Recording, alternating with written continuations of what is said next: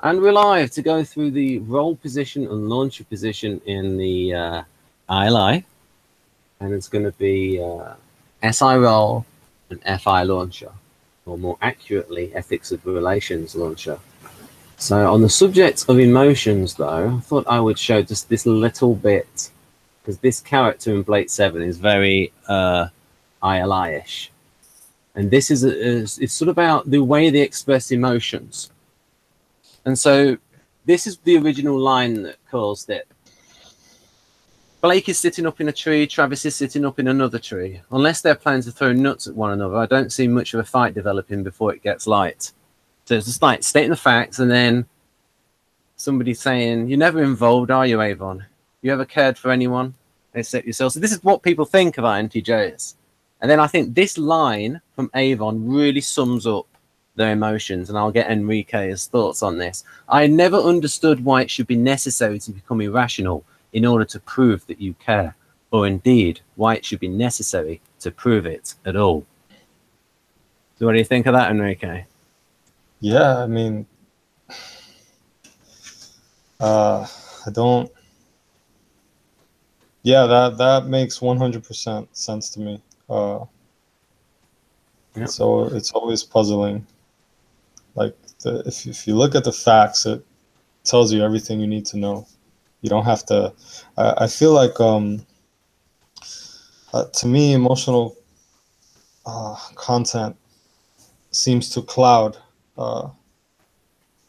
things. It makes things not as clear, or maybe to other types it makes it clear, but to me it just clouds things. Right then, so I've shown this to people. This is a bit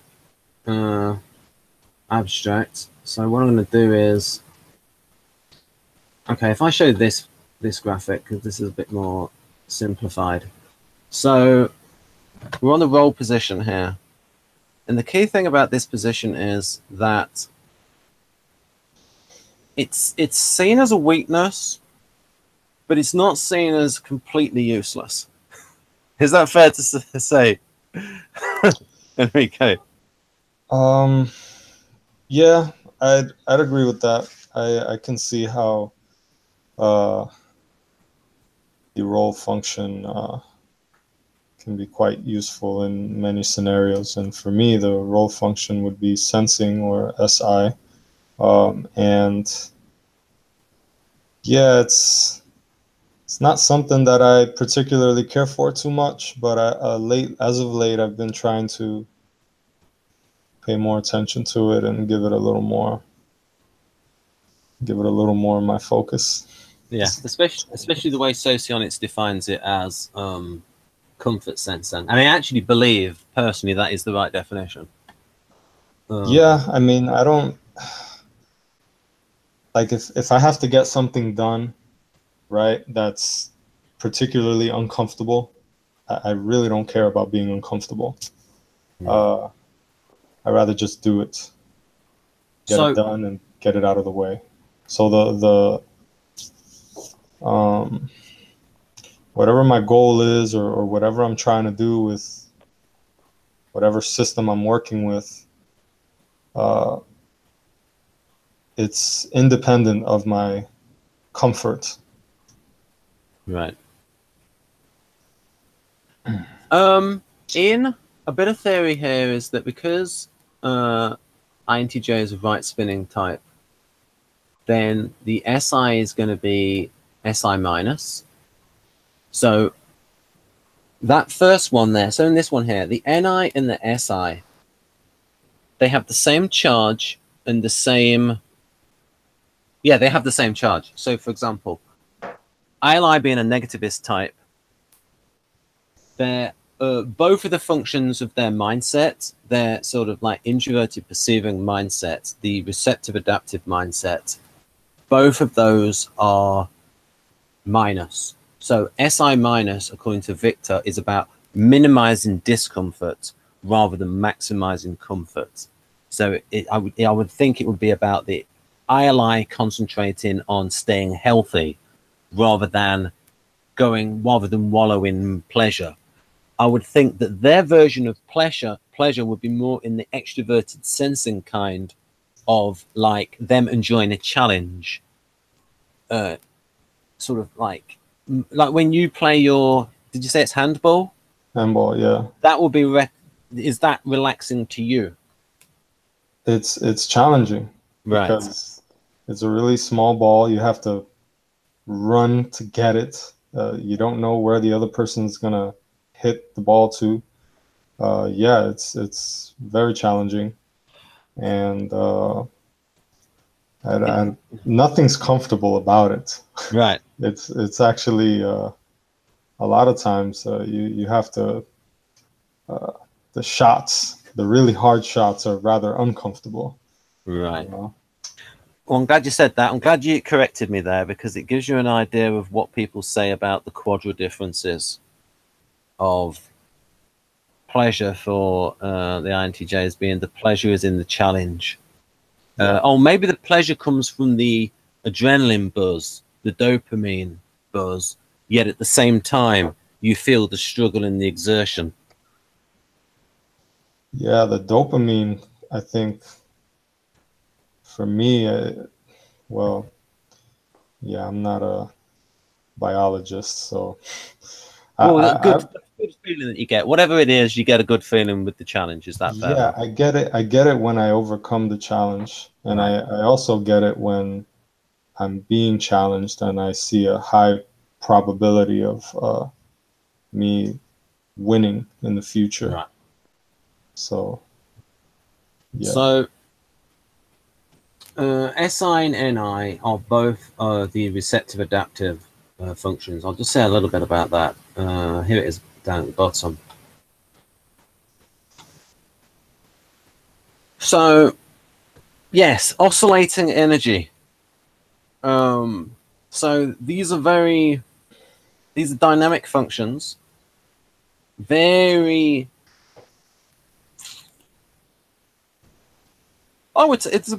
can be a very introverted function, SI, even though it's based on sensor. It depends how far you go with it.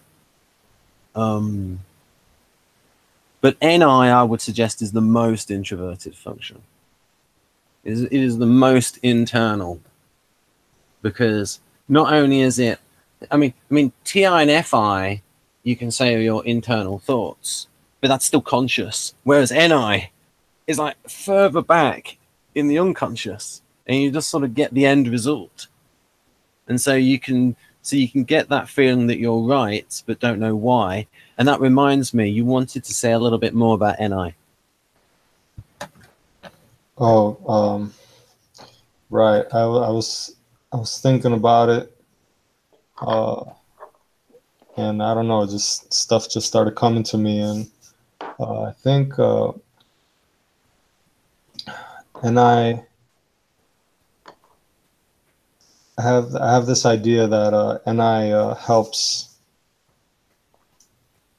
with knowing when to avoid things that are a waste of your time. There's this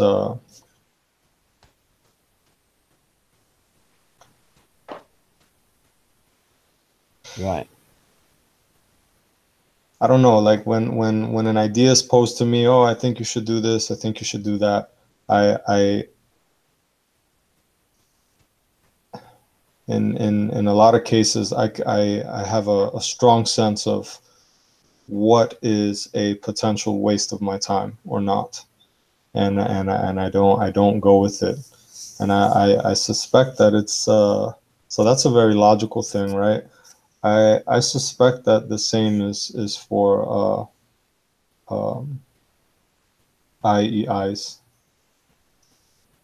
What I am? But perhaps in an ethical sense, perhaps they define a waste of time as something that doesn't give them some type of ethical payoff. So Sana, who is? I mean, what is my type? We don't know your type for sure yet. So it's hard we can't really use you for the detailed, information because we have to type you first.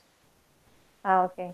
But I'm IEI, so that's something Ben seems to agree with, at least. Yes, I go with that. Yeah, So- because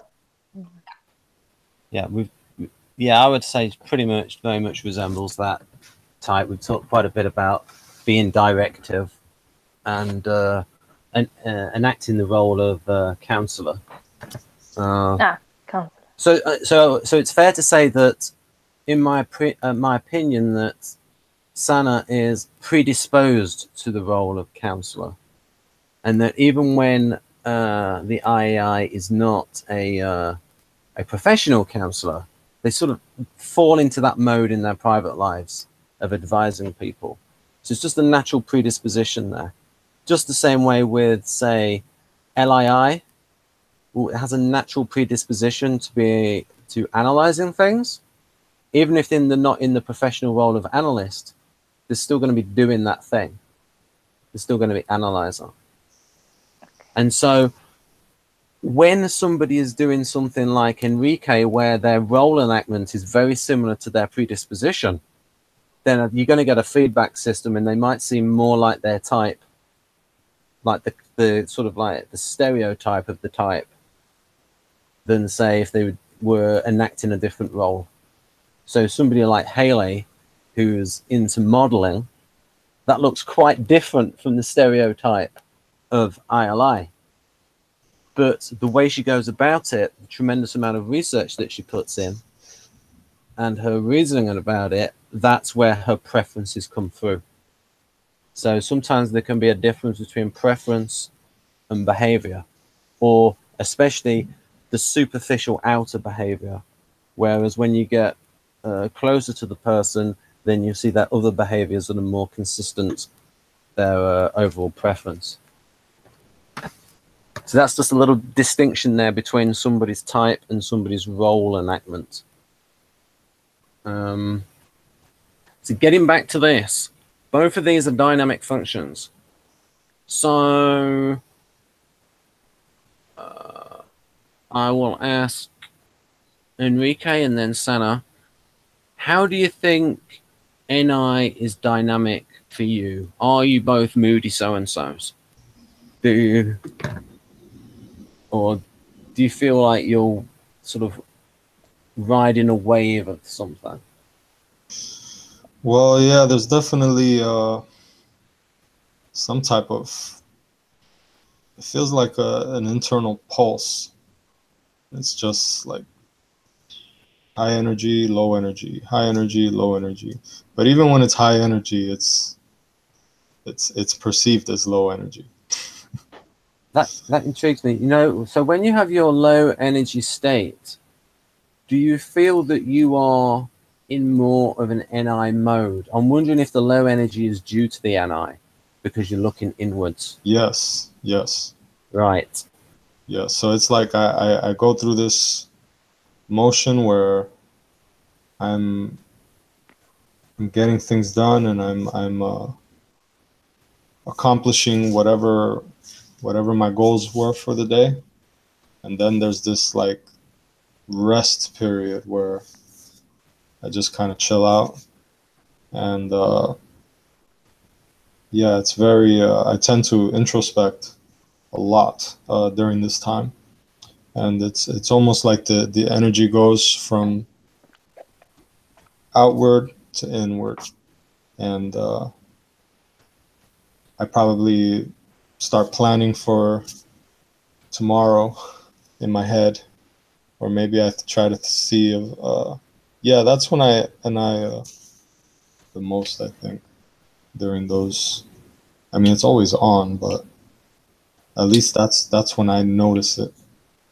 Right. That is something I've not heard said in another video. That the actual low energy part is actually intrinsic. At least the external low energy external is actually intrinsic to the nature of the function itself. What do you think of that, Sana? I mean, I think you may have heard enough of what Enrique said to get the gist of what he was saying. I kind of, because what was the question? All right. Okay, I asked him when I was asking about the low energy, and Enrique was saying that he oscillates between low and high energy, and I wondered, in those moments when he was low energy, did he feel he was doing more? That it was in more of the NI mode, and that made me think that it's intrinsic to the function that when you are sort of going into yourself, doing the tapping into the unconscious, doing the unconscious process, that is, it feels like a low energy state in terms of physical low energy, but maybe the mental energy of going into that mode. So it's almost as if I've not got much energy today, but I might have some good NI moments. I don't know. It feels like it's intrinsic to the nature of the function. So is it like that for you, Sana, where you feel, oh, I'm in an NI mode, and you're sort of the way your energy is might be different? Well, I probably define low and high energy a little bit differently. Right. But I would say that I have more energy to spare when it is a NI, ethical NI issue. Like, I don't really almost ever run out of energy when I'm dealing with that kind of topics, unless it is somehow emotionally draining, but that's different. So yeah, I would say that I just simply have energy to put into that kind of stuff.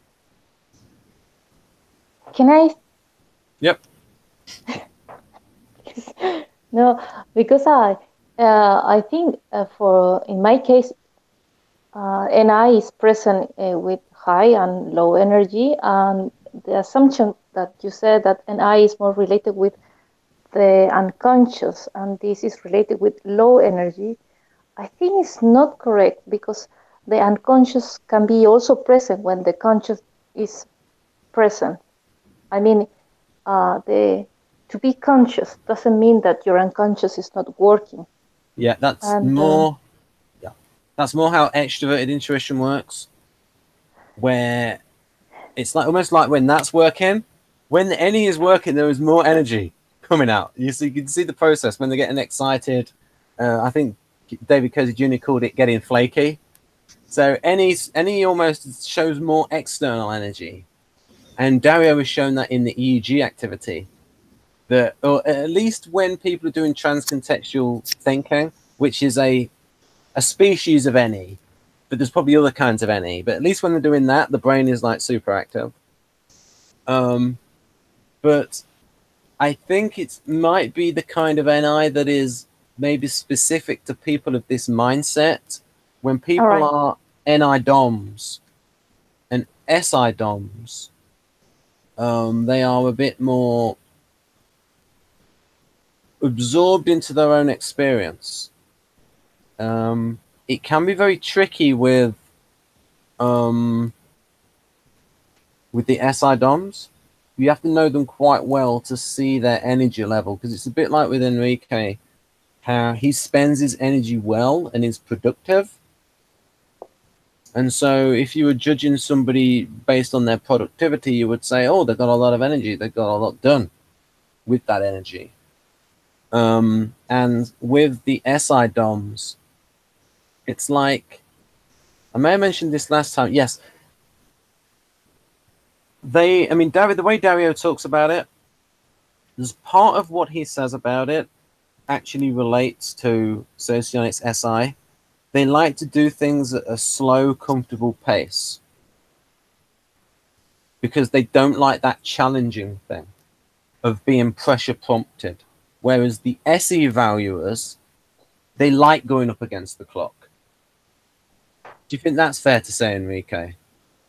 That the SE valuers like a challenge, like even like in little things? The SI like slow and even, And SE likes to be pressure prompted. So that Yeah, might be I would agree with that. yeah. And it also might be one of go on. Yeah, it sounds like dopamine versus serotonin. Yeah, yes. And I've Yeah. seen research. The SI value is pretty much related with the serotonin. Yes. And the dopamine with the extroverted Yes. sensor ones. Yeah, I should point out that we do have a scientist here now. Yeah, that's me. Yeah, so she's she's a pro. But when it comes to the topic at hand, I definitely get stuff done mainly because of deadlines. Yeah. I mean, that's the reason I got Marcia's painting done. Yeah. I knew that she was coming, and I had to get it done. Right.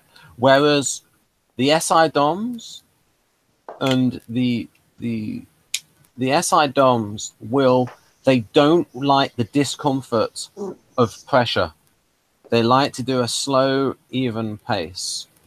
So it's avoiding the discomfort of the challenge. Whereas with the SPs and SE values in general, SE max types and basically the betas and the gammas, they like the challenge because that makes it more interesting. Can I get it done on time? You know, I was thinking about what you said about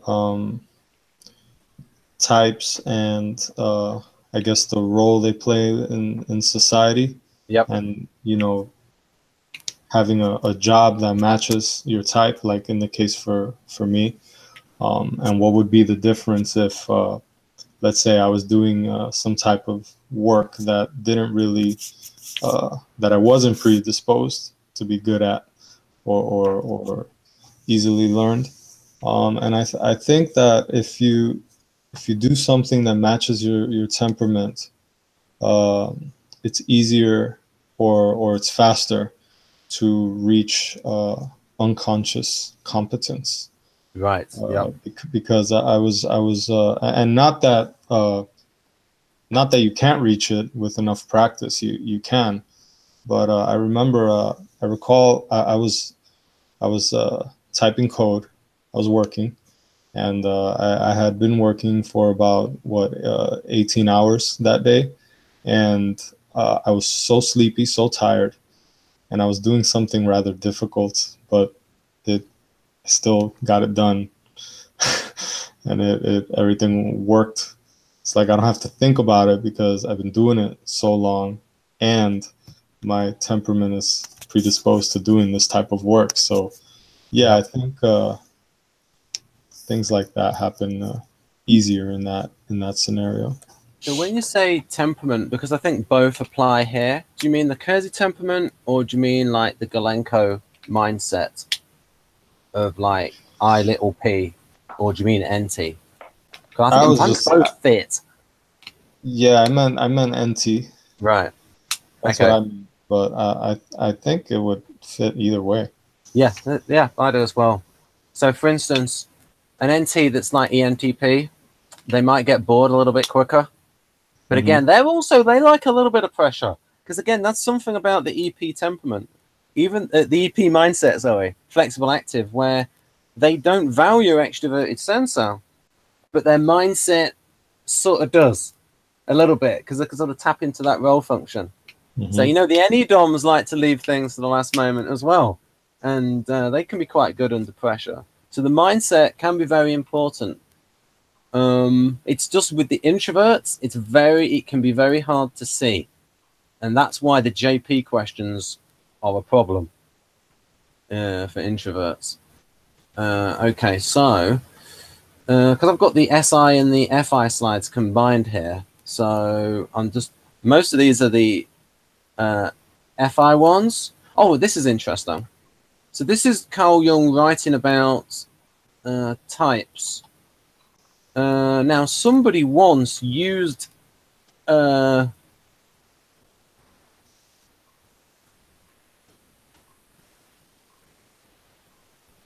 like one line of this to sort of like disprove types, but the whole quote gives a different impression.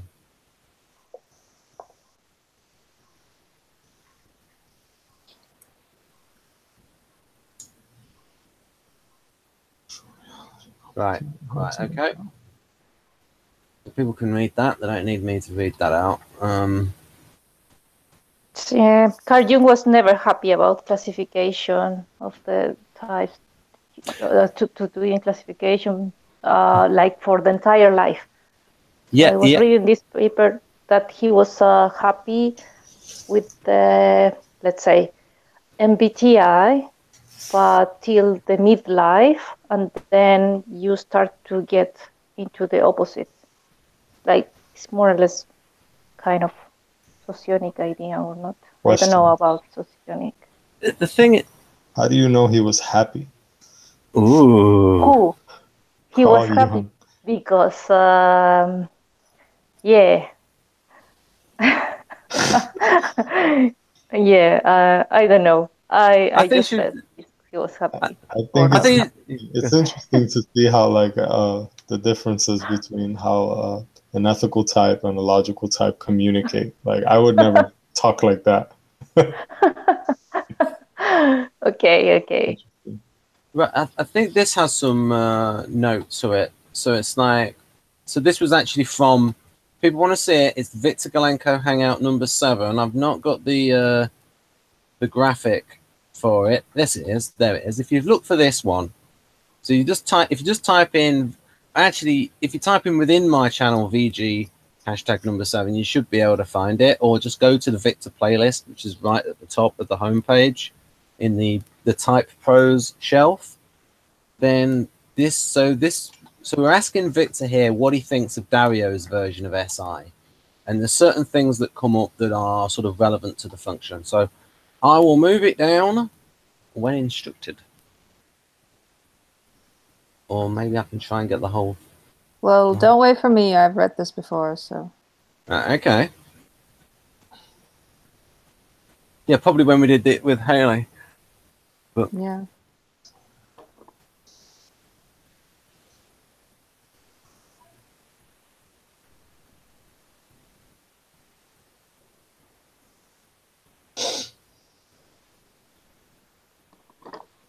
I cannot read. It's too tiny in my mobile phone. Right, okay. Too tiny on your... Right, thanks for saying that, because then that enables me to adjust it, not just for you, but for other people watching on mobile devices. That's much better. Thank you. Right.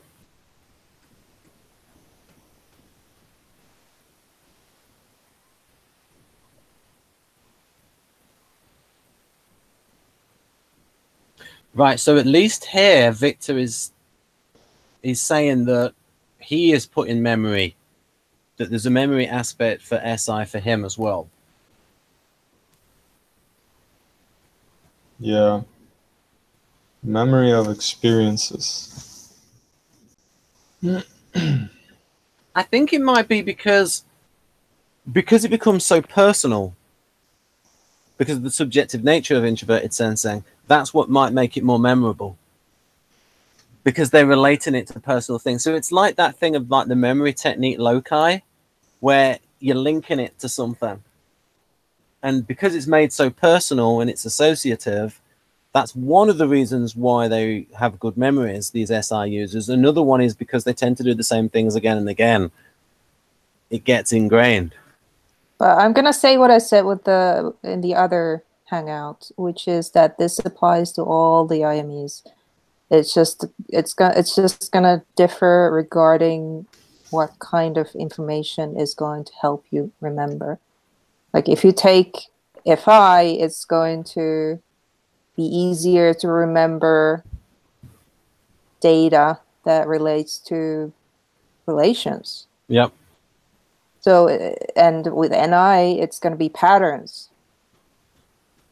So that's why I'm against tying the memory thing with specific IMEs or functions, whatever, because I feel like we're just taking one of them, even though it applies to all of them.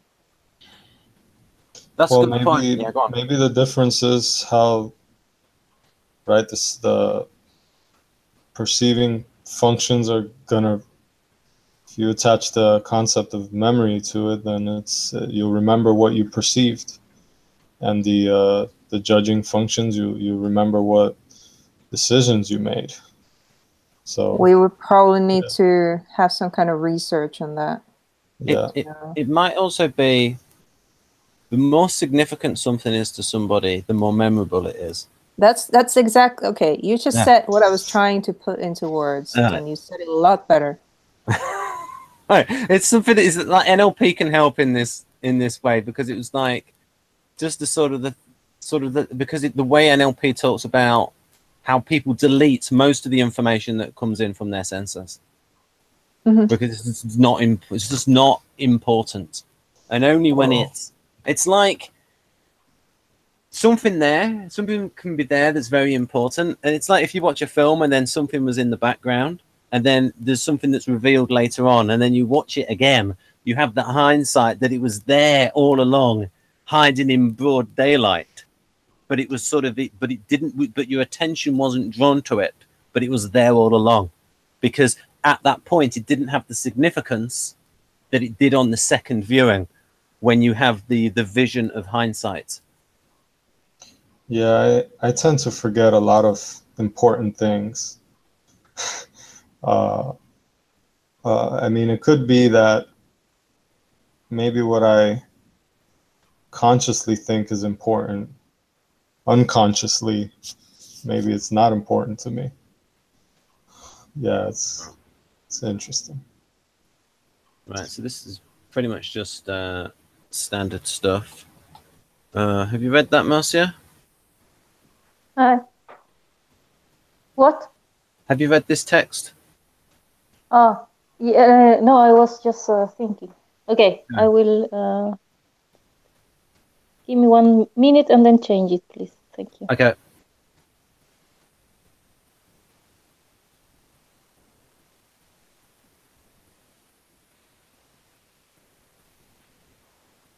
Okay, thank you. All right, and then there's go on. I was thinking in something that says that Enrique says that that this thing was not important for the unconscious, and it's not like that. Like the unconscious doesn't value what is important or is not important. It's just always there processing everything. And then, yeah, when you see that movie for the second time, probably it's all these things were processed in the unconscious and then appear again to the conscious. But it's not that the unconscious doesn't filter; it gets everything. So probably the unconscious has all the functions at the same time. So we just select some. Yeah. Huh? Yeah, I was just going to say that this is slightly related to the idea of the gap that Robert McKee talks about, that he says is the substance of story, and that is the gap between how you think the world is and how the world actually is. So this is a little bit like the plot twist, but what you've got to do, though, in great writing, the plot twist personally affects the character, and then you see how the character reacts to the new information. So you get this, so at a cognitive level of, oh, you've just found out this new information that this fictional world isn't what you thought it was at this point. So you get that. So that would appeal to the people. So on a thinky level, that appeals to people. But then you get the emotional level of, okay, what is the effect of this surprise on the person? And how are they going to react? So when Luke Skywalker, sorry for the spoiler here, folks. When Luke Skywalker finds out that Darth Vader is his father, how he then reacts to that news, and then how he reacts to the news of being offered a job to depose of the Emperor, shows something about his character. So, I mean, if it had said, all right, Pop, let's bump him off, you might have seen him in a different light. All right, then. So, let's get by these. So, a little bit more. So, we talked about the function, comfort sensor. Actually, the definition of the function is around here somewhere. Actually, because I just wanted to say a little bit about the function before actually getting onto the bullet points. Because I think, because I just wanted to look at this little bit here about SI, just to sort of like give you an idea of how Victor defines it. And we can actually ask Sana and Enrique whether they do experience it like this. So that should be big enough for people to see on their devices of various sizes.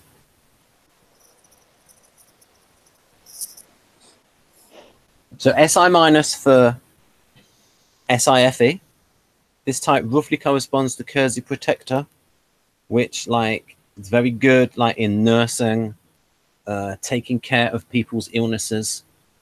And then you get this other type, the SLI, which is more about their comfort.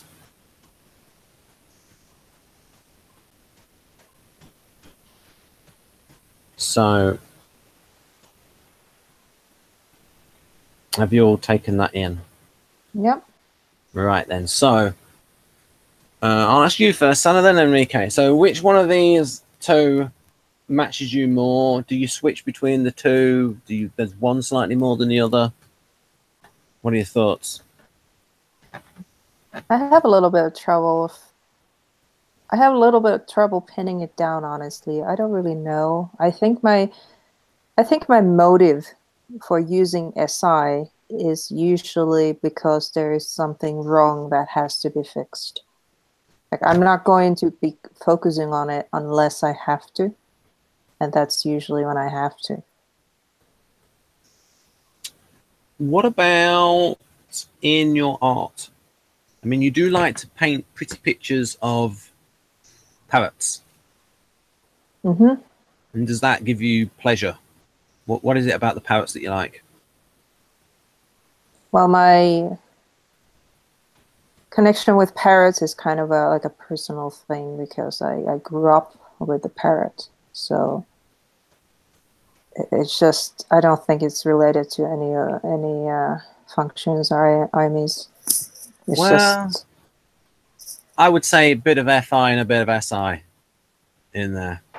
maybe. I don't really know. I never thought about it in those terms. Right. But you saying there, that is a good example, though, of how non-type factors can affect somebody.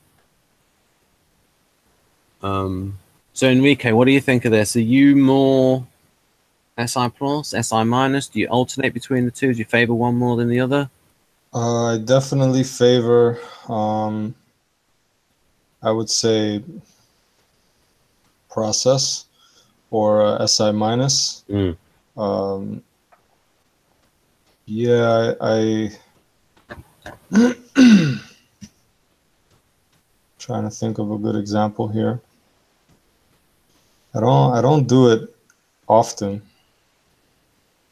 but I definitely don't seek to make myself very comfortable. But I don't. There's a threshold. Like I don't. Yeah, it's not so easy to put this into words. I'm willing to be uncomfortable, but if it passes a certain threshold, I'm going to do something about it. Right. But it's a very high threshold because my SI also gets activated in the presence of somebody with really bad SI. And Enrique is one of those people. Like I sometimes feel obligated to try and get him to pay attention to SI stuff because he's completely ignoring it and he's breaking his body or, you know, doing something really stupid on the surface because he just completely ignores it. So I feel like my SI is probably a little bit more active than his is. Marcia, because you are biologically qualified, what do you think of the difference, the male-female differences when it comes to the hormones and extroverted sensing and introverted sensor, like the dopamine and the serotonin that I mentioned before? Yeah, I don't know. I am not an expert in hormones, so I am.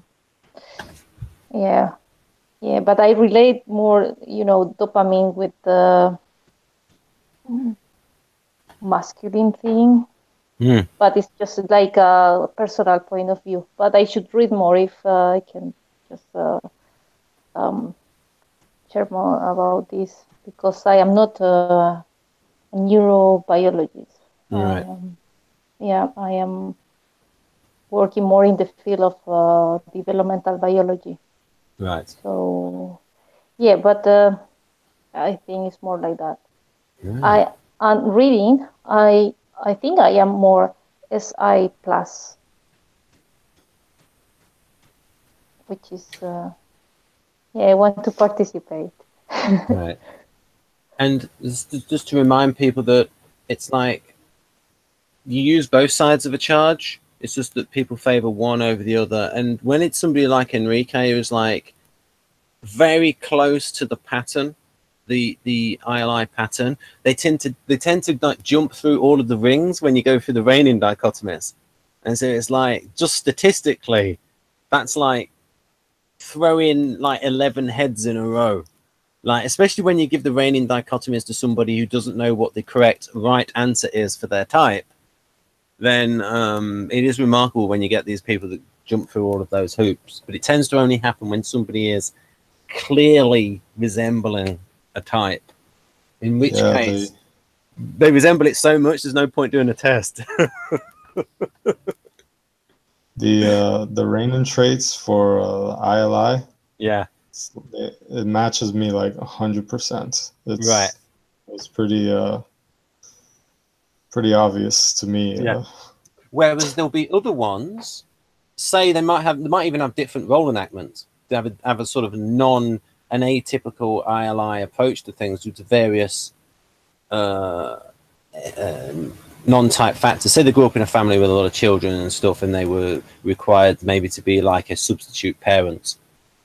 So there can be other things that come into play. And whereas when they do, like say the reigning traits, they might not score correctly. But I am of that position that when someone is clearly a type, when they then do the reigning traits test and they get them all right in quotation marks, you can then show it to the doubters of typology and go, see?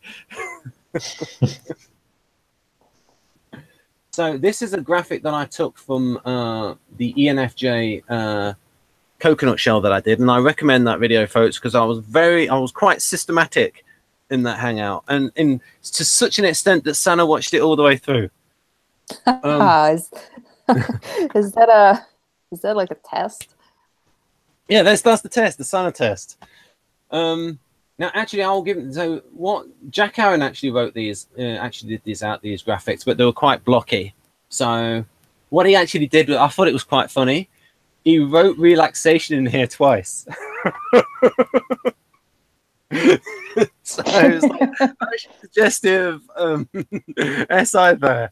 So I don't know what Sana would write twice in the extroverted sensing one. We'll get to that later in the next hangout when we go over that self-affirmation block. So do you think these are accurate, these themes of SI, or is it too simplistic? What's artifice? It's just the surface of something. The outer appearance. Oh, okay. Yeah, and so far as we take all of these to mean physical attributes, then yeah. Right. Like physical peace, like peaceful physical surroundings. Right. And so I would say it's accurate simply because you don't want any of them? I give minimal attention to all of those things. Unless they're lacking, unless it's impinging upon your health and your ability to get stuff done. Well, that's when it becomes important. I challenge you to try and get him to relax. Well, I mean, this is pretty relaxing. Ooh, high praise. So, what was I going to say about that? Oh yes. So this is a massive point, and this is the thing that Sarah does not like about the definition of FE in MBTI, because they do not recognize that their definition of FE is pretty much FE plus this stuff on screen, whereas when FE is with extroverted sensing, it has a different flavor to it.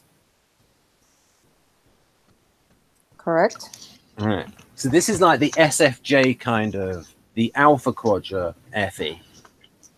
So the FE that's directed towards other people, and We they can't tend to see be... the FE, by the way. Pardon? Yeah, me neither. We can't see the FE. You Well, have to. no, I have not put it on screen yet, because Okay. that is for a subsequent hangout. That is for the 4th one. But I was just saying. But what you're people... talking about it, so you might as well show it. That's all fine. right then. All right. Let's I will go over and get the graphic. I'll get the actual beta quadra. I was waiting. He put the graph. Right. See? So I was waiting. social adaptation. Right. So this is the one that we did with. Okay. So copy.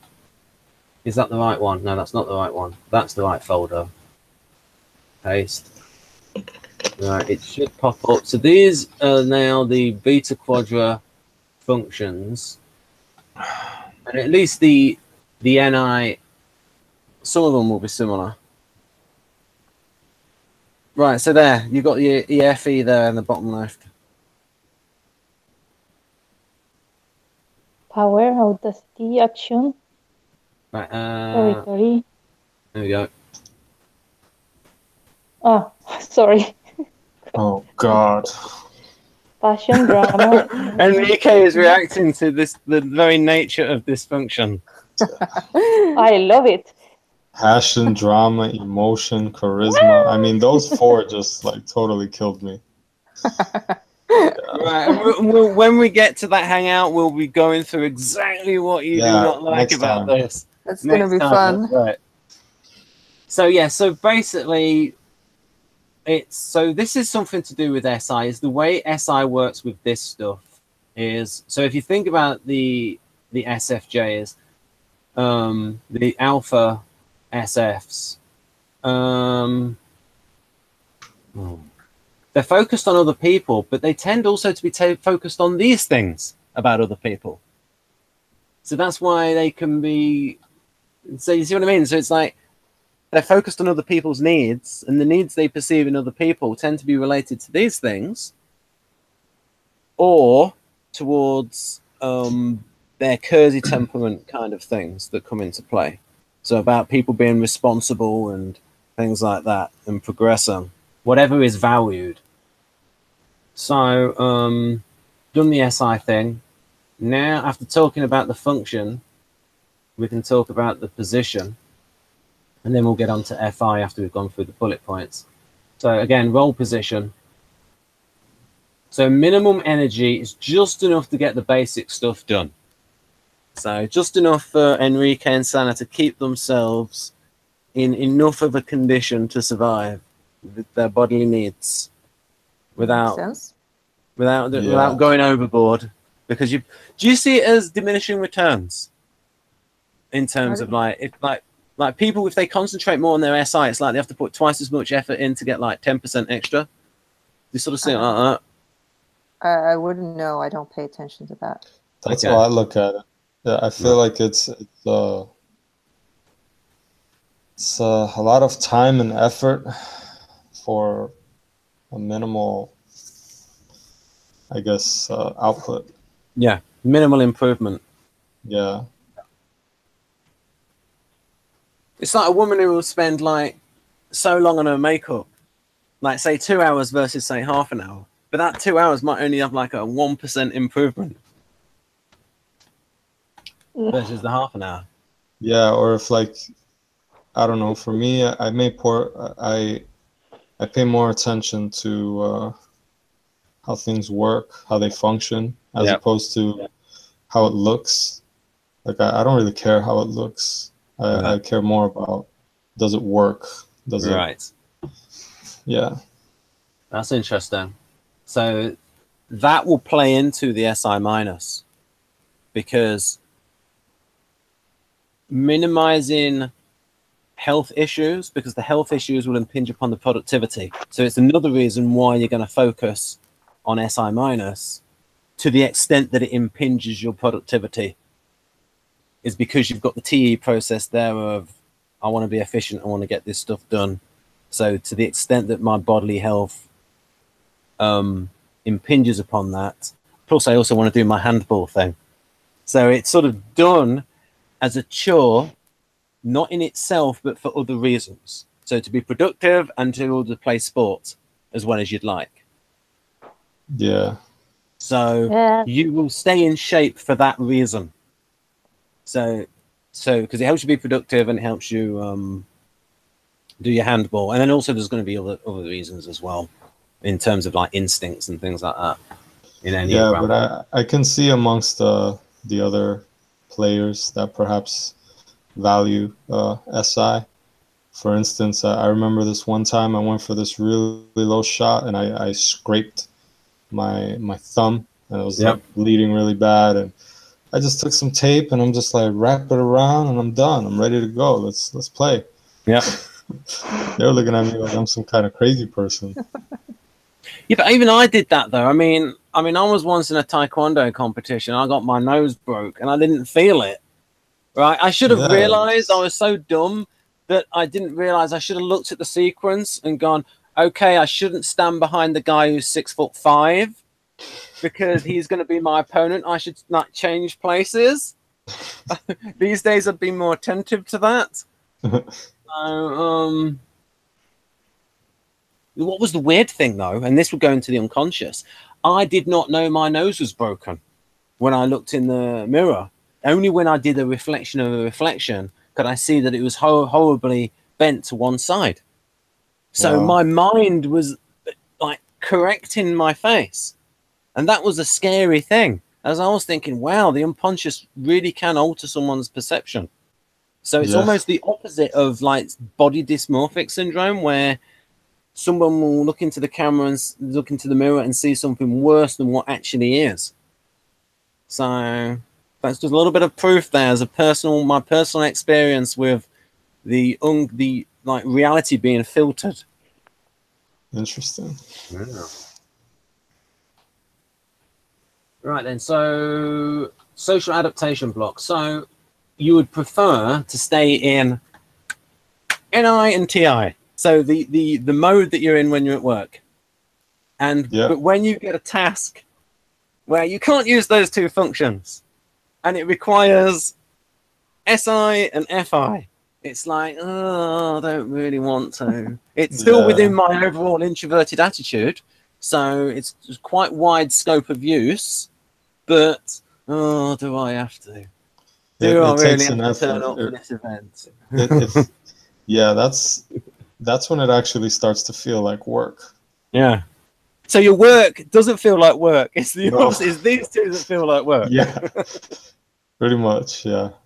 Right. So stability in society, without them it is possible to function normally if the mission is not performed for any reason. So, however, and we'll get onto this in a moment when we go to FI, there's a little wrinkle with the launcher position where it's like, it's weird, the hidden agenda, but we'll get onto that in a moment. Once we've gone through the bullet points of the role. I think a good example would be like shopping for clothes. Yeah. Shopping for clothing, like, God, I hate that. Yeah. Oh, it takes me forever. Yeah, and the NTJ might like go out and get the same thing. Well, yeah, I mean that's kind of what I want to do. Yeah. Right, but I don't know. See how bad it is for female ENTJs though, where they're expected to have different outfits and they'd rather just. So for them, it might be, okay, I'm just going to get 5 different outfits and I'll alternate between them. Yeah, it really feels like SI, FI when I'm out trying to get clothes, because I guess I'm trying to find something aesthetically pleasing and I don't really care about that. So like my natural thing is to just get a bunch of black shirts and be done with it. Right. You know. What's weird is this is the super ego relation in this. So this is going to be SIFI for you, SEI. What's weird is when I get tired, I actually shift to ESI, and I get a bit like very E1-ish. Right then. So this thing here about it being a chore. The function that is trained the way an athlete is trained by a coach or an actor is rehearsing his part, hence the usual name role function. And then so people can read that themselves. What might be hard to see is right at the bottom, you can compare this in the Beeb model to the daemon shadow function. Now, in the Beeb model, they would actually have that as last because but it doesn't mean it's the weakest, because I've asked Carol Linden about this. It appears to be that because it's the 8th function in the Beeb model, because the 4th function for INTJ in the Beeb model is SE. Flip the vertness and you get SI. So I asked Carol about this. Oh no, it doesn't mean that it's that weak. It actually can be improved. So, but it's just that you will see some descriptions of the Beeb model, and one of them I looked at where it would describe this as the weakest function in the Beeb model. But no, that was incorrect, because Carol actually has been on courses with John Beebe. Right, so people can read that on screen. I think I'm sharing it. Yeah, so it's going to be on the recorder. So we've done the SI thing there. So. That's interesting. You said, well, it says there that you need to keep training this function or it will lose its effectiveness. Yeah. Yeah, you have to keep doing it. I mean, if you get out of the routine of doing the SI thing, then or INTP that I have to continue to be attentive to, like, say in Hangouts, like attentive to the timing and not interrupting and things like that. It's something that has to be watched all the while. And if they don't watch it, it then loses. It's not like, oh, I'm done, this is ready, I can then move on. You always got to pay attention to it. Yeah, that's been my attitude with it. It's like, okay, I'm done with this aesthetic thing. Back to, you know. But yeah, I guess it does require more attention. For me, the aesthetic thing, as we call it, like picking clothes, it's very easy. So I don't suffer from that, because I know exactly when I see something, I know if it's good or not. I don't have to think about it. Well, it could be. I mean, you paint, right? So it could be that your SI is more trained. I think it's definitely more trained in that kind of area, like visual stuff, because I'm apparently also decent at composition of paintings. Like, I don't have any theoretical knowledge on it. I just kind of do it, and I know when something looks good. But it also means that it doesn't feel like work because it's automatic. I don't have to spend any time on it. Yeah, I have 0 to none training in aesthetic. I have no idea what looks good or not. Yeah, that's got to be a pain. I can see why that would be annoying. So, Marcy, I'll let you, because I think you know quite a bit about Jung. That's sort of what I'm picking up. So I'll let you take that in, and then you might have some comments on what's on screen at the moment. Right. Why? I just think you might do, because I think I'm getting the impression that you know Jung quite a bit, the Jungian theory quite a bit. Oh, I said right. No, oh, no. Right. I thought you said why. Yeah. I used to say why to everything, but this time I said right. Okay, that was a joke. Okay. Okay. Yeah, so I can barely read in my mobile phone again. Okay, so I will zoom in, do extra yes, zoomage. Thank you. And then I will move it down Yeah. when instructed.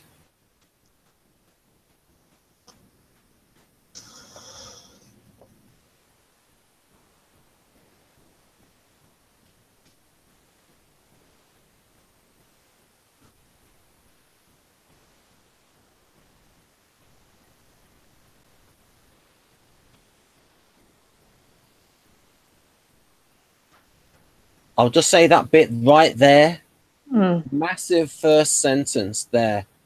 For Jung, the introverted type is guided by the intensity of the subjective sensation excited by the objective stimulus. The way David Kersey talks about associative speech in the Guardians and the examples that he gave, it showed me that that the SJs are doing the associative speech on a tangible level. So it's like they see something and it's significant to them in terms of their memories.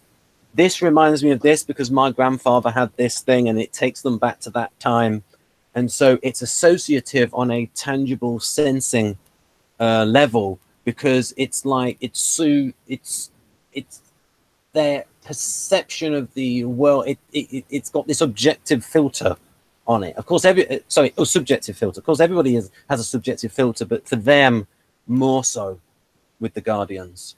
And so that is a kind of an example of how that can show, where an SJ will go, oh, this reminds me of the time. Oh, I remember them when this, because the memories of it affect what they're presently experiencing. So that subjective filter is coming into play. Also, this is why they like reading description in novels, because they're obviously filling so much in with their personal experience when somebody is reading some description in a novel, especially if it's very long, as in Game of Thrones novels or Song of Ice and Fire. All right, now I'll let you absorb it better. I just wanted to get that in.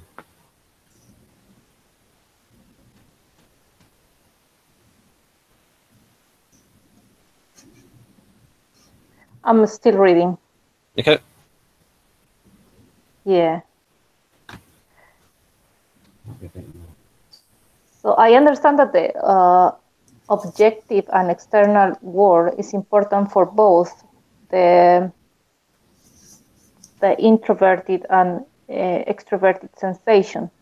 So meaning that the external world is important for both. But for the introverted sensation, it's like the starting point. And then this starting point come into the inner world, and then in the inner world do more and do all this experience get inside. And but for the external, the extroverted sensation, this should be external and keep external to be important. What I would say though is that it depends on the thing that's being looked at. So for instance, if an SJ looks at something that's very significant to them, something that has a tremendous amount of memories associated with it, then it's going to be more subjective for them than they see something that they don't make any connections to. Then it's going to be more seeing it in like an extroverted sensing way, because there's not as much of the subjective filter onto it. It's not as significant. Yeah, but at what point something become, experience? So the experience at the beginning, or the SI at the beginning, was SE, because so he should be also good in SE, because part of all the information that SE information will be kept into the memories, or which is a principle in socionics. If you are good at one sensing or one intuition, then you're also good at the other. All right. Okay. Well, at least one aspect of it you're good at. So for instance, I asked Jeff about extroverted sensing in Guardians, and he's saying they can be pretty good in the moment. So every now and then you'll come across a sports person who is like SJ-ish, and these tend to be the ones that like really focused on technique. And I think you said that as well, Enrique. Did you say you played with some players who you thought were Guardians, SJs? Yes. What are they like in sport? How do they differ from you?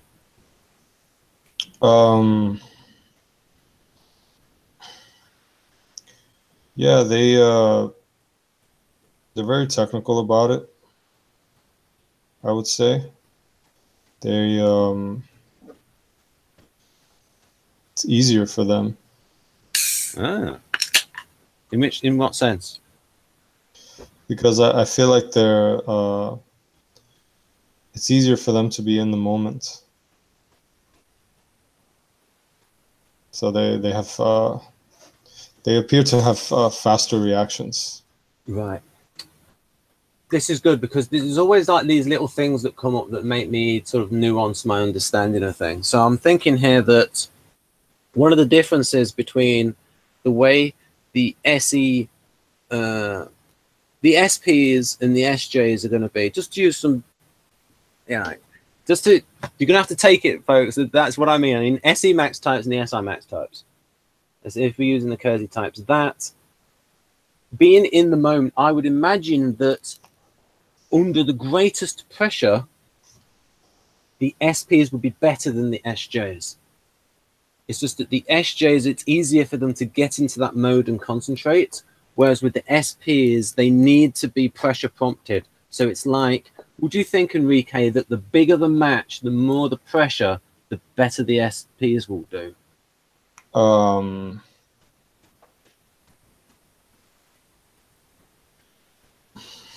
Or would it be a situation where there might be a certain level of opponent where good technical fundamentals are required? So this is sort of like a combination of both, where the SPs might be a little bit better at their temperament, the mental approach to the game, like having the mindset for a high pressure game, whereas the SJs, as you think, for like getting the technique right and having a technique that holds up under pressure. Yeah, so I would agree with that. So you're pretty much going to see good players of like the SJ version of a great player and the SP version of a great player. I just think that the SJ version would be more consistent, whereas the SP would rather have those bigger sort of like final MVP kind of performances. Yeah, for sure. The players that I suspect that value Force or SE, they definitely they always do well when they're under a lot of pressure, or it's like one more point for the win, you know, like those type of moments. Yeah, it's like their body just knows what to do. They don't have to think about it. At least that's how it looks to me. Right. I was just someone was calling me over Facebook without sending me a message first. I declined it.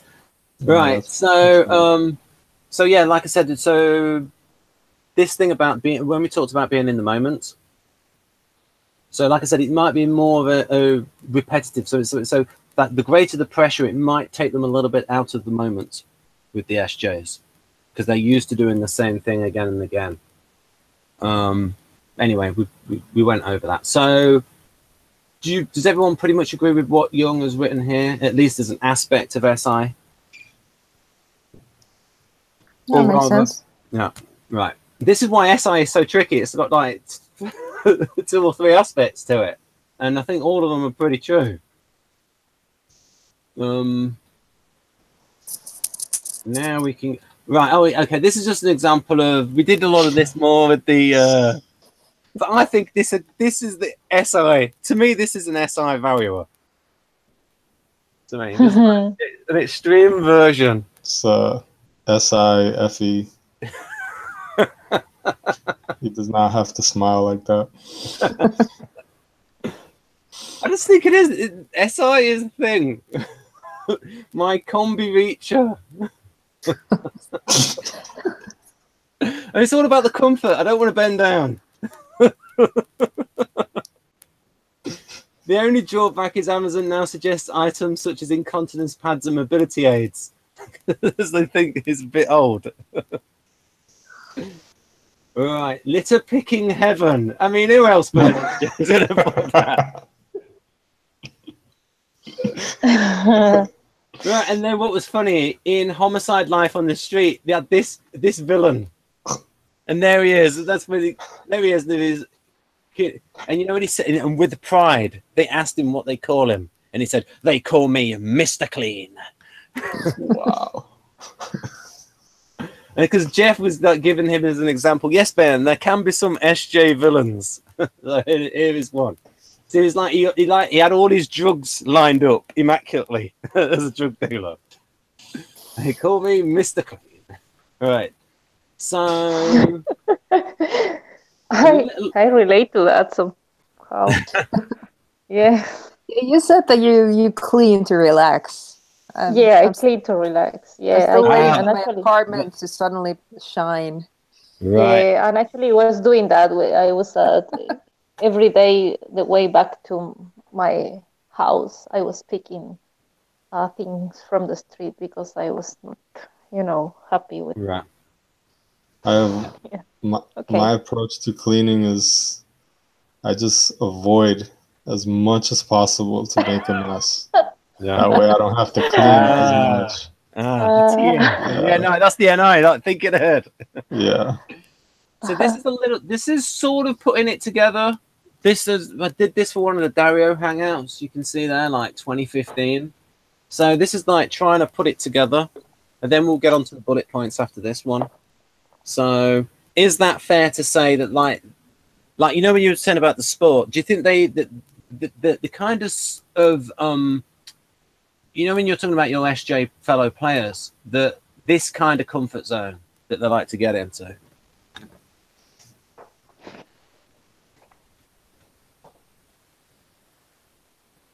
A limited set of behaviors to deliver a steady level of performance, usually without a sense of risk. Yeah. Whereas for the SPs, that sense of risk is what switches them on and is exciting. Because for them, it's like, if there's no risk, there's no point. Yeah. I tend to enjoy that too, though. Oh, something I noticed there about the EG. SI types tend to have strong T6 activity. So it's usually associated with NI when people are asked to do things and think about possibilities in the future, but not well connected to P4. Ah, right. Okay. So P4 has to do with possibilities. Let's have a look. P4, weigh many factors at once. And then number 6 is foresee the future and symbolize meaning. So the SJs tend to think the future is just going to be one or two ways, whereas the NJs and the NPs see more ways and more trends going into the future. NI DOMs will just ignore all the other trends and focus on one, whereas with the NEs, NPs, it's like they see so many they don't know which one to focus on, and they also have to think about the opportunity cost of, what if I pursue option A, it means I can't do B, C, D, and E. Right. So I've put some little things in here about some temperament things. Now is based in the past. They don't like change. Can relax after have done their routine work, then routine relaxation. But I also think they like to do whatever they do at a slow, relaxing pace, like Mr. Clean there, and probably Marcy. It's like, they don't want to do their cleaning at the last moment and rushing it. Like to take a. Is that your case, Marsha? You don't want to rush it, and you want to do it nice and slow. Comfortable pace. Hello. Yeah. I'm listening. Can I say something? Yes. Yeah, I'm listening, but it was just it get not continue. So I think I personally got a lot of SE and SI, sorry, activities, and I think I use it to, be distracted of NI. Yeah. Now I just get it, because when I do SI activities, just a bit, then I can do more NI activities in a very more easy, way. We're gonna have to figure out if she's really NE or NI preference in socionics, because you saw that she's SI preference. I know I'm just not taking one thing, but that's pretty important, like liking cleaning. That Like, does Yeah, goes I on- definitely do not do that. She Yeah. can attest to that, I think. Yeah, I tested. Although I'll say this. My ESI can like it though.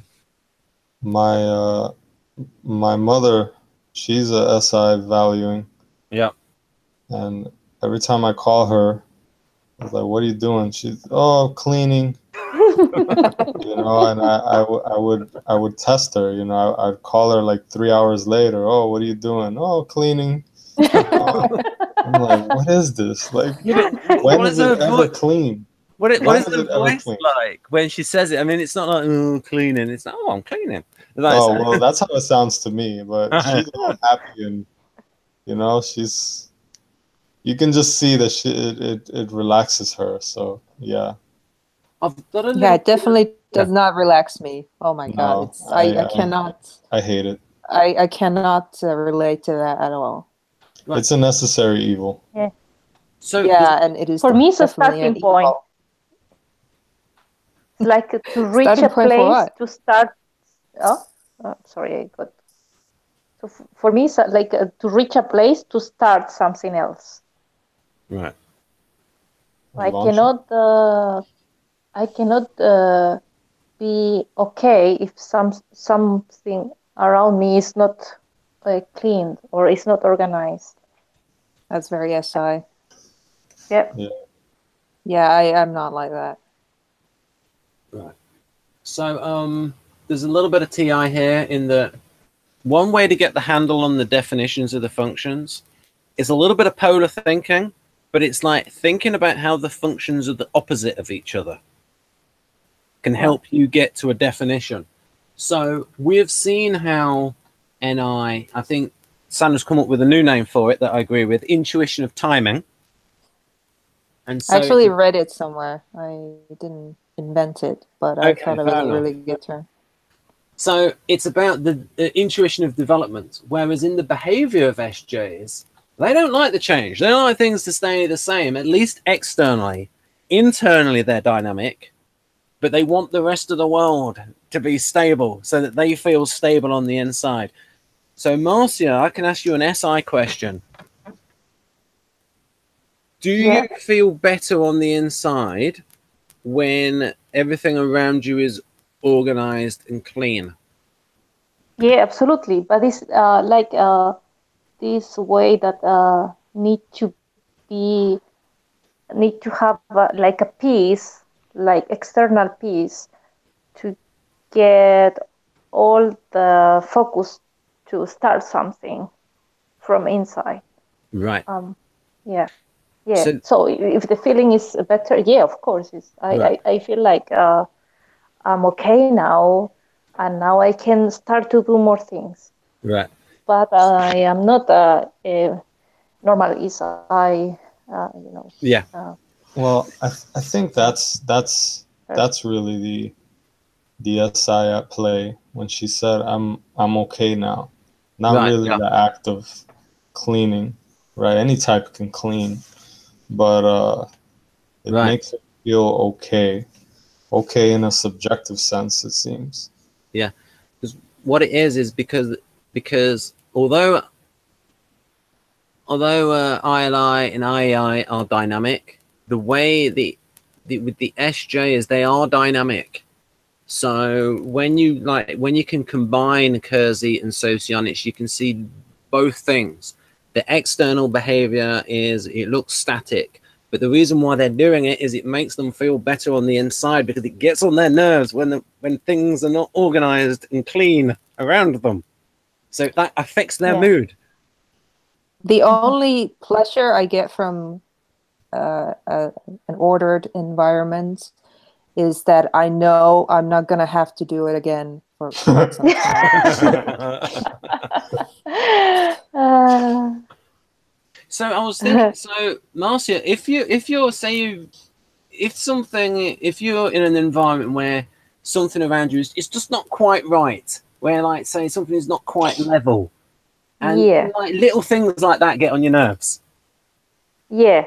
It's like a noise. It's like when you listen to music, and this music has the the vinyl discs, it's like a noise. So I need to get over this noise to work or to do the things I need to do. But sometimes it's overwhelming. I need to organize the things to be in peace. In terms of, there's a special socionics type that's not in Kersey. I also call them the problem types. ESI also has quite strong SI-related behavior. Having read the profile, there's lots, and so it almost sounds like a hardcore version of an SJ, the ESI. LSI as well. Yeah. Yeah, for me, if my environment is not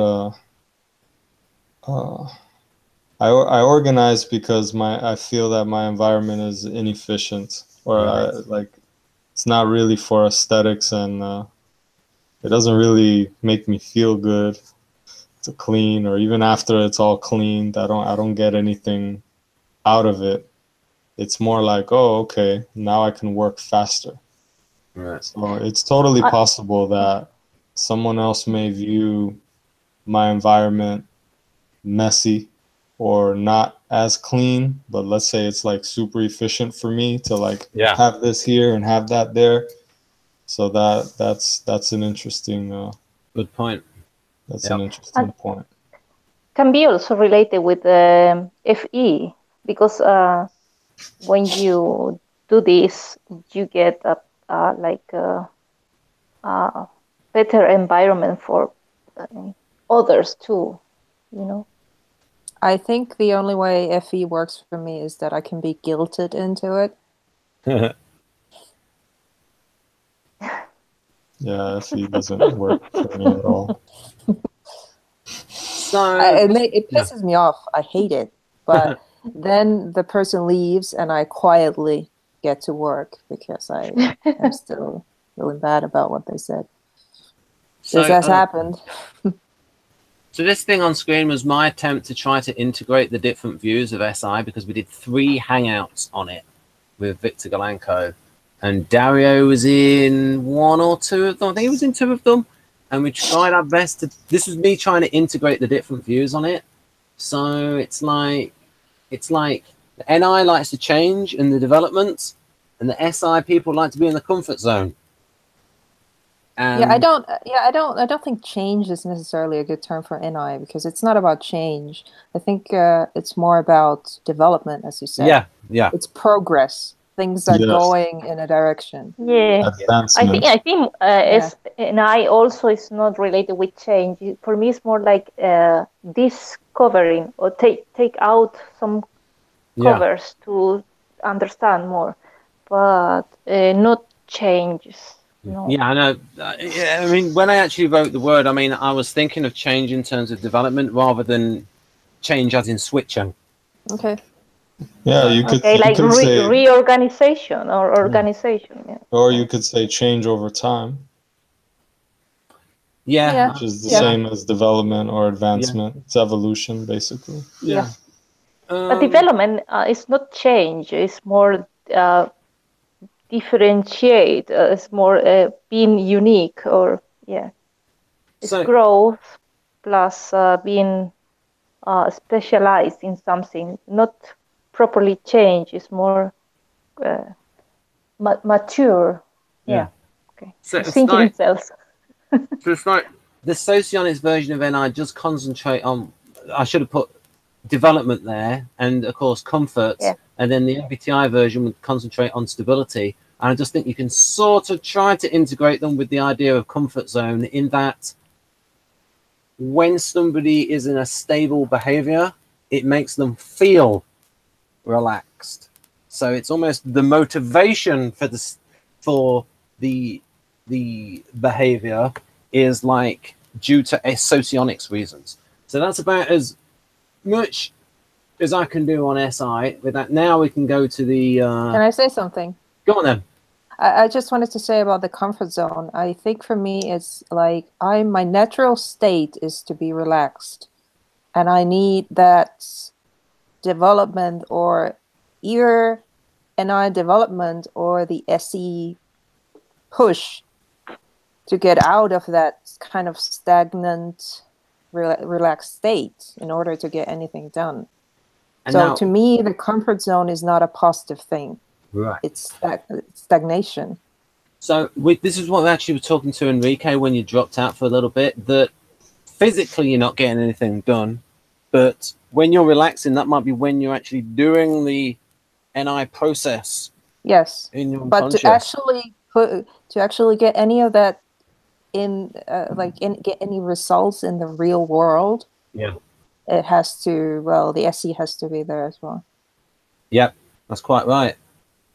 Yeah, I'm working, and this is something that Linda Behrens came up with. And then this is one of these things that has not been published in books that Dario referred to. This is one of these things that gets published in, say, a magazine and a bulletin that's just for other typology professionals, where she came up and with this idea of tandem usage of how these sort of like the dual functions work together. So the NI with the SE, the NE with the SI, the TI with the FE, and the FI with the TE. I think that's how they have to be. Otherwise, you would be pretty one-sided. Yeah.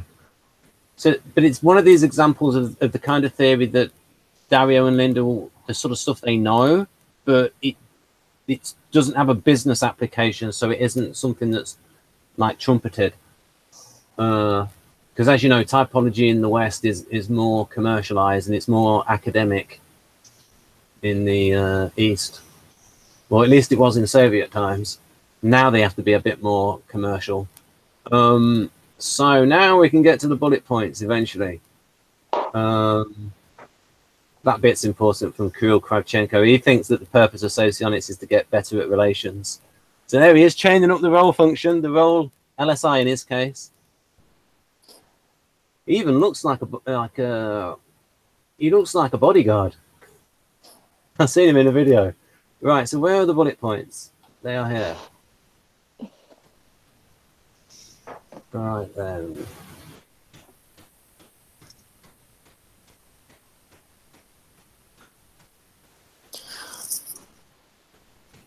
All right, so we went over the definition of the function before, so we don't need to go. In fact, don't want to get distracted with the FI. We'll put it right in the middle. We'll look at that in the future. See how true this is. All right, I'll just go to this little bit at the top. This is Victor's short definition of the function. Might be a little bit stereotypical. Responsible for practical care of bodily needs such as rest, nourishment, clothing, shelter, etc. Right. Oh, Yeah. there is an echo has occurred. Why is there an echo? There's an echo now. Oh, there we go. I cannot listen to you. Oh, no, it's better. Oh, it's come back again. Right, so let's get that on screen. So then, Enrique, if you read through themselves to yourself and then comment on anyone that echoes prevalence. Right then, so let's do an inventory of who's been a naughty boy or naughty girl. So Enrique has been a good boy by having headphones in. Marcia's got it. We don't know about Sana yet. And I've got my headphones. Sorry, you said what? Have you got your headphones in? Yeah, I cannot hear you properly. Yeah. I mean, you've got your earphones in. So I'm wondering where the echo is coming from. Oh, wait a minute. No, I'm actually. No, I'm muted. I'm muted on the other one. Yeah. Yeah, so it's not me. We can test it though. I will shut my mic off and then. I think I need to leave now. Okay, Marcia. I'm I need to prepare the dinner. I'm not suggesting. No, it's not. If I'm leaving and the echo just it's over, it was my fault. Okay. Oh, don't feel badly. You made a good contribution. Okay. See you. Yeah, bye-bye. Bye. Bye-bye. All right, then. So, Oh wait, you're back in. no echo. Anyhow, so now we are back to Enrique. So if you read through these, I got an idea. If you read it out, and then you can stop and comment whenever you want to. Well, yeah, I mean that the definition at the top. Yeah. Yeah, I mean the minimal energy on this for sure. What, for the past 2 weeks, I've gotten about, on average, 3 to 4 hours of sleep. That's Yeah. not good. I'd turn Not into an good. ESI at that point. I'd be a hardcore ESI. Not good, but I had to work a lot, so I had to get it done. Yeah, I don't. Minimal energy on all these things, clothing, shelter, whatever. Yeah, I don't value these things. I guess for me, like, a shirt is just a shirt. Like, I don't, oh, this one's better, that one's better. They have the same function to me, so I guess it doesn't matter. There's a little. I'll just say there's a little connection here with many ILI resemblers. Oh, there she is. Both. They're both there. Also resemble like Enneagram Type 5, and Enneagram Type 5 can be quite stingy. And so, seeing as you don't see much point to this kind of stuff, then you're not going to spend much money on this kind of stuff. Yeah, I don't. Not at all. But as a male NT, you might spend quite a bit on technology. Yeah. Yeah. Okay, I'll tell them that you're gonna find out. So I guess I'll read Sorry. the first one. Yep, Oh, go ahead.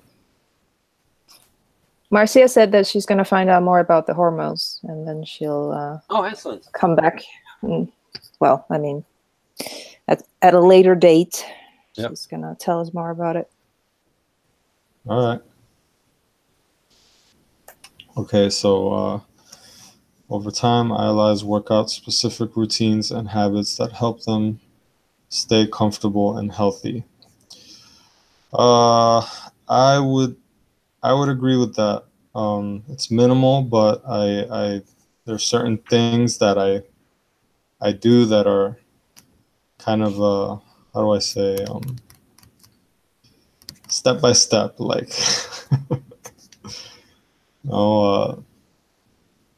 wake up, brush your teeth, take a shower, get dressed. I mean, simple things that every person should be doing.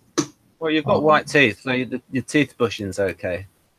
Yeah, that's been a recent development. I've been I'm trying to take better care of myself, so I need to. So it can be done. The function in this position, it can be done because it's part of the overall mindset of receptive adaptive, of I little p, of being an introverted perceiving type. It's just a chore, but it can be done. It's such a chore. I remember going out to eat to some restaurant, and I was debating whether I should get dressed dress fancy or not, because the restaurant was pretty high end, and I knew everyone was going to be dressed, but I didn't really care.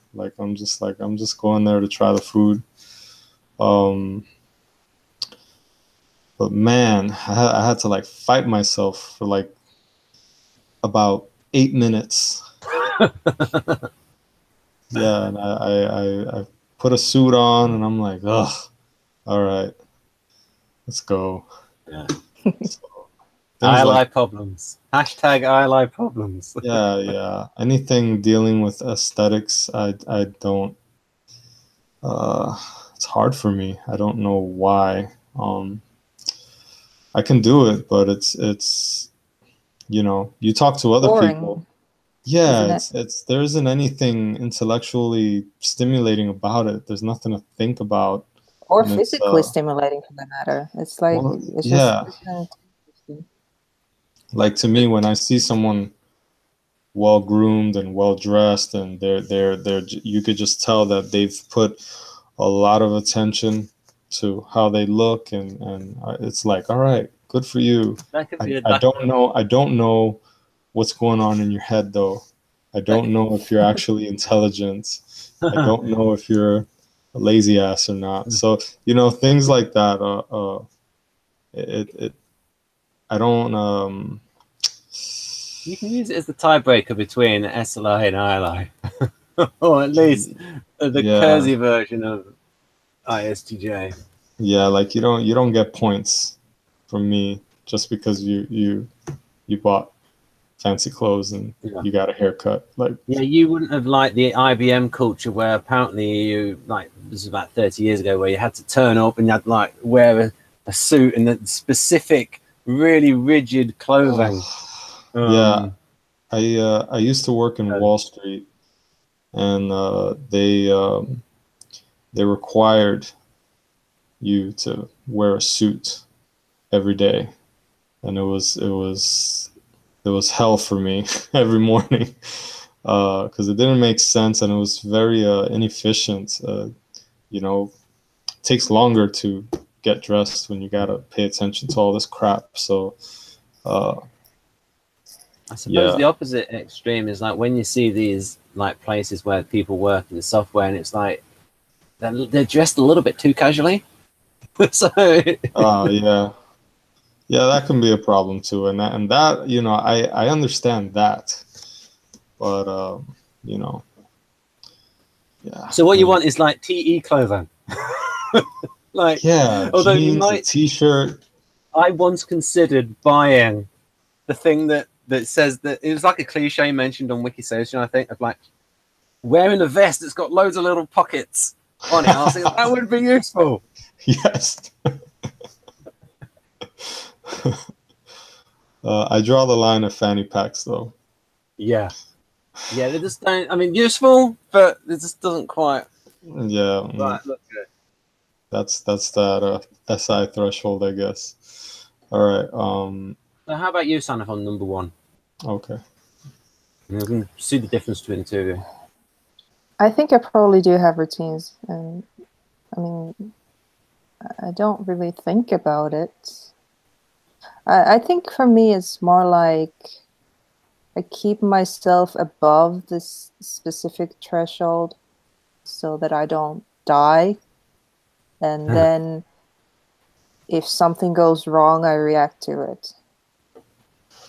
But most of the time, I don't give it conscious thought. So I suppose that makes them habits rather than something else. Yeah, that's good. So it's like this function is almost the function in this position. It's almost like you got to get into the habit and stay into the habit. So that's like the bit about you have to monitor it and keep attention to it. Yeah, but I'm not looking to consciously develop new habits or routines regarding SI. It's just stuff that, you know, basic stuff that I need to take care of, and I do. Yeah. So whereas like it's different though.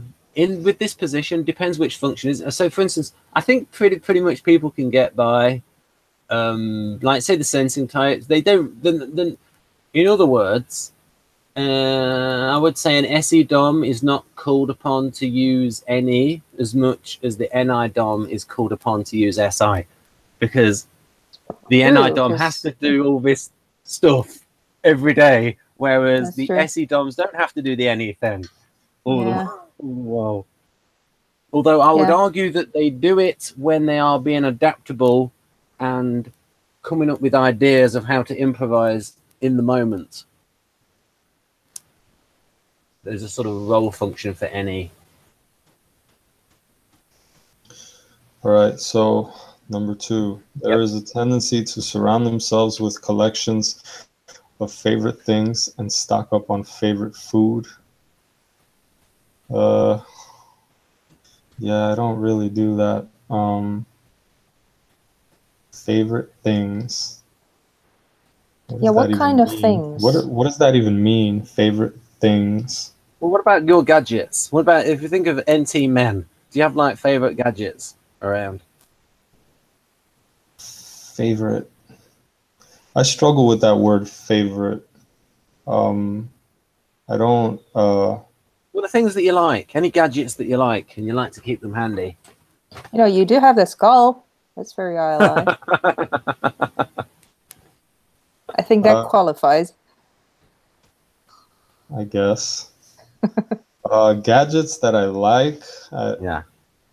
Well, there's gadgets that work for me. Yeah.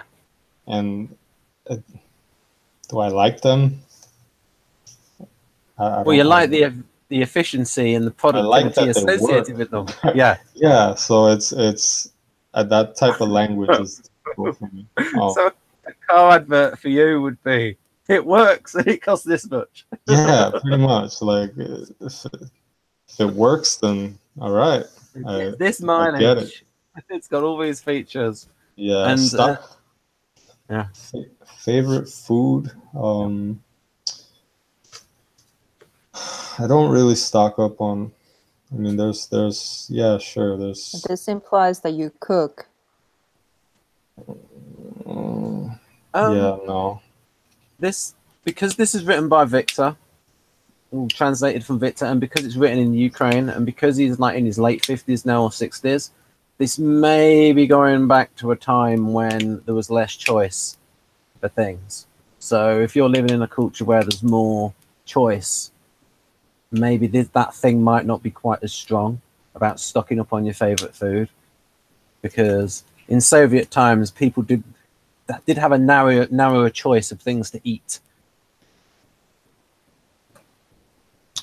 Yeah, the closest thing to SI when it comes to food.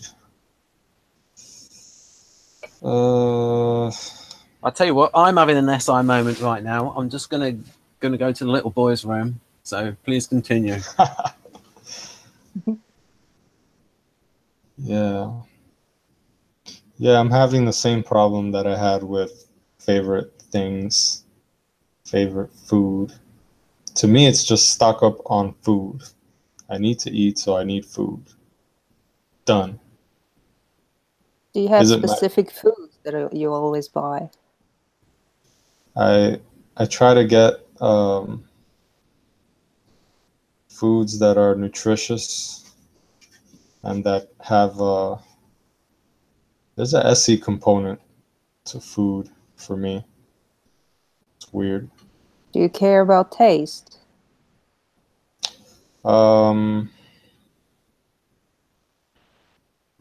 Yeah. Well, that's SI. I like pizza.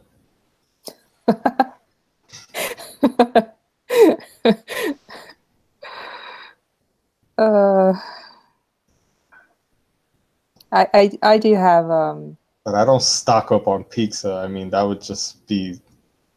But that's only because your logic tells you that you shouldn't be eating pizza all the time, isn't it? Yeah. Otherwise, you probably would. Maybe.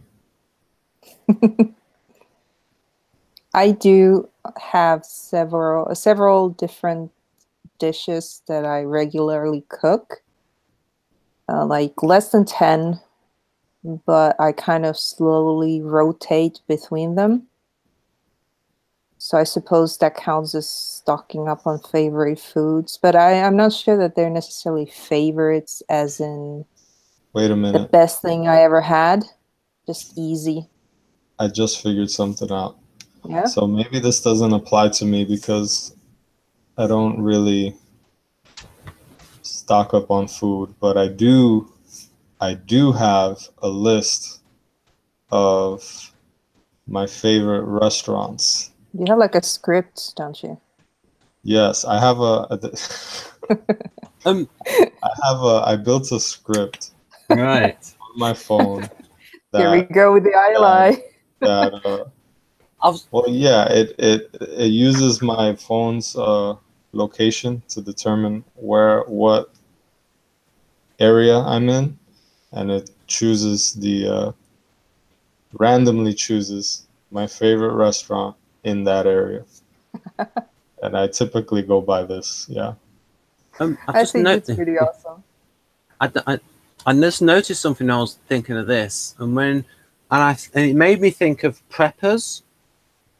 So people who are like preparing for bad things happening, and then it made me think. Well, quite a few times an ILI might identify as Enneagram Type 6, or if their instinct is self-pres, then number 2 is going to, especially stocking up on food, that's really going to come into play. But for like Enneagram reasons, being prepared. And you don't have any 6 in you, really. I do. No. I do have 6 in me. It's just that I think my wing is counterphobic. I do have a lot of cans of tuna. Ah, it's all coming out now. How many? Yeah, I got about 11, but that's only because I try to minimize my trips to the grocery store, so I buy in bulk. There we go. Yeah, it's very well calculated. It throws me off if someone just randomly grabs one of my tuna cans, though. Yeah. Do people do that? My brothers might. Yeah.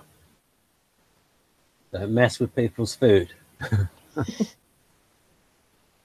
So, Sana, did you answer number 2 whilst I was away? She totally Yeah. stocks up. Hmm? She stocks up. Yeah, she stocks up. I said that I'm not sure that I stock up necessarily, but I said that I have I have several dishes that I kind of rotate through.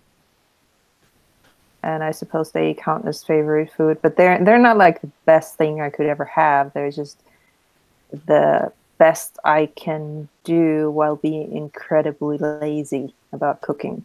Sana, is it part of the culture in Finland that, especially in winter, being prepared, like having certain foods in case stuff's not available? No, because the infrastructure is very reliable.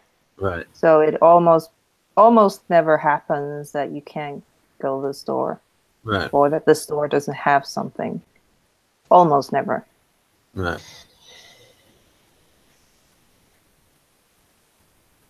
Okay. So I was just wondering. 3. Yeah. When going out of the house, when going out of the house or going on a trip, they take along certain minimalist supply of things to ensure they will be comfortable traveling.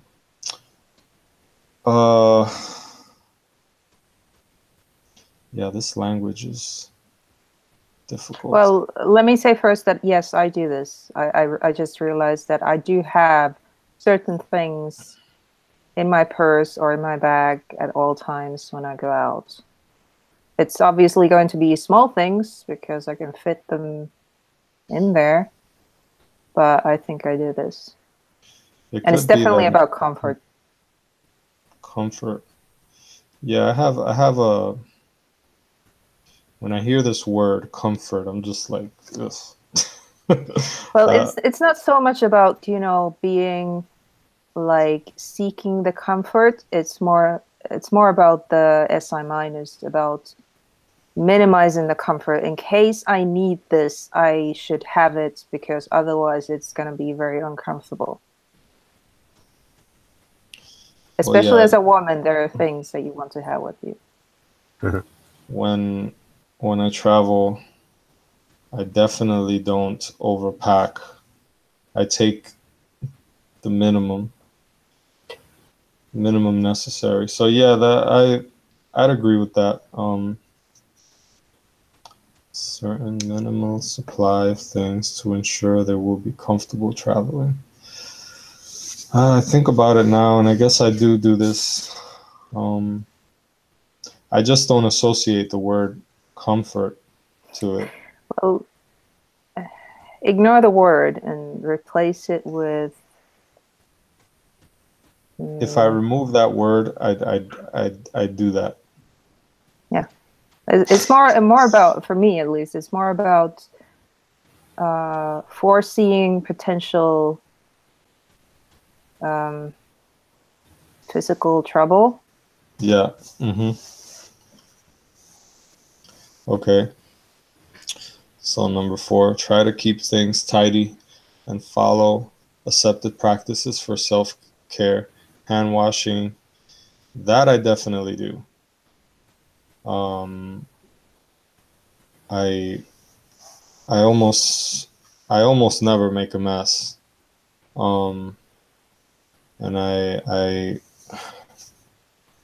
if I am in an area where there is a mess, I certainly don't make it worse. And I do wash my hands a lot.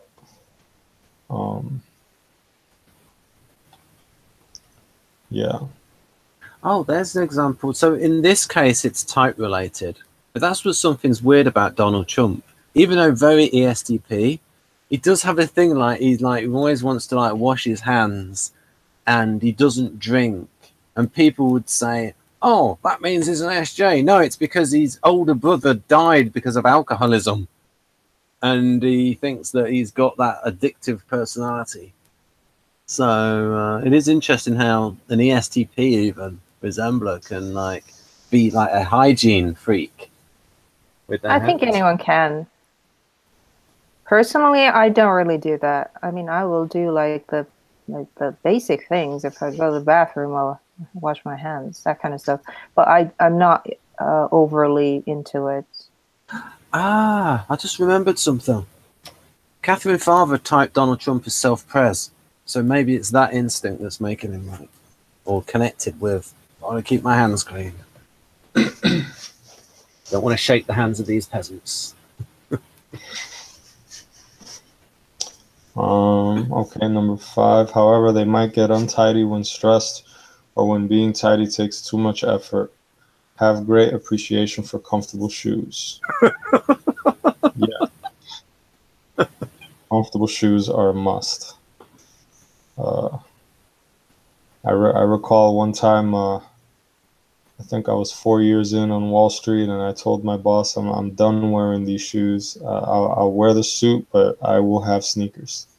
Yeah, what you can do is you can look for that kind of shoe that you mentioned, but like the way it looks black enough, or you put something black around it. Yes, that's what I did, and whatever. He didn't like it.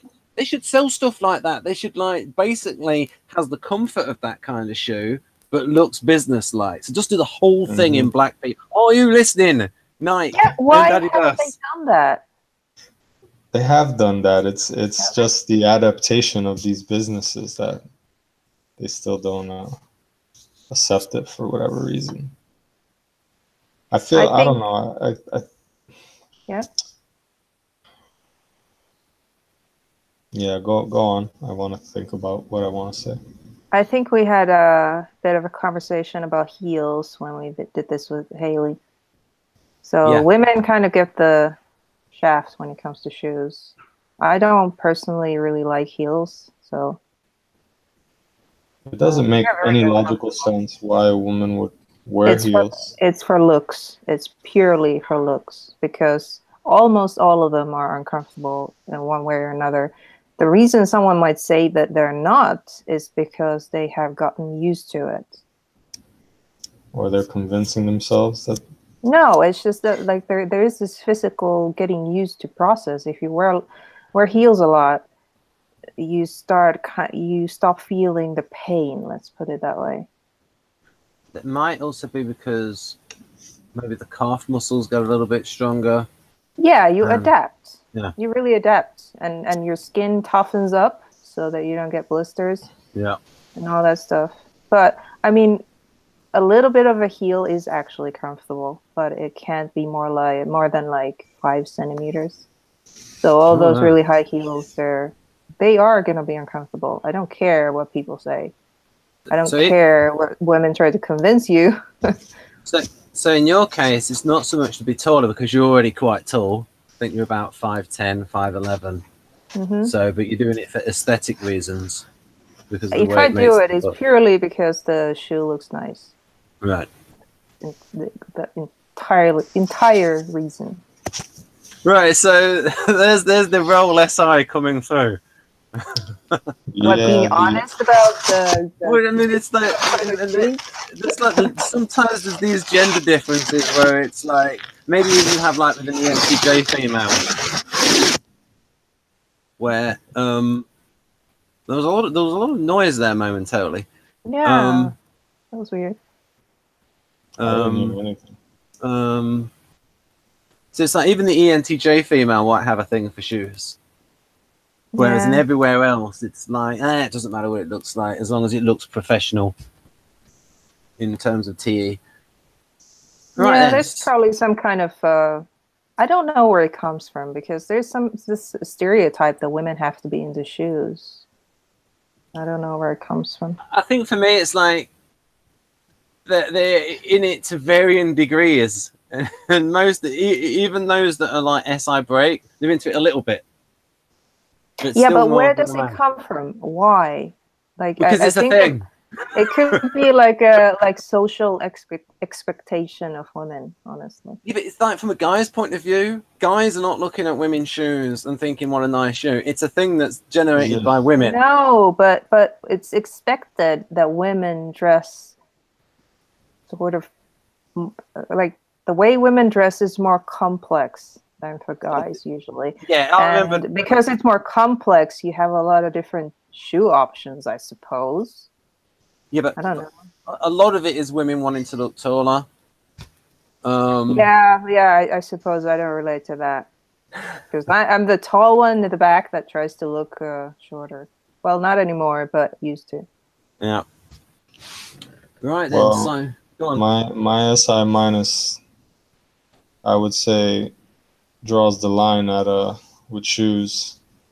I must have comfortable shoes. Oh yeah, guys will wear lifts. There's some guys that wear it's like built up on the inside, so they get that extra inch. Oh God. Yeah, it's hard for me to relate to all that because I just I've never been that person that wants to be taller. Well, it's because you're about 5'11". Yeah, exactly. That's why I've never seen the other side, because I grew tall very early on. So. Right then, so that is SI done, folks, and we'll now move on to FI, and we'll do it in a little bit of a different way by looking at the position first. Although I think what I'll do is go through the slides in order. So there's a little bit of a definition of FI. I'll let you both, well, San already knows it, inside out and upside down. So if you read through that, Enrique, then you can sort of stop and comment on it.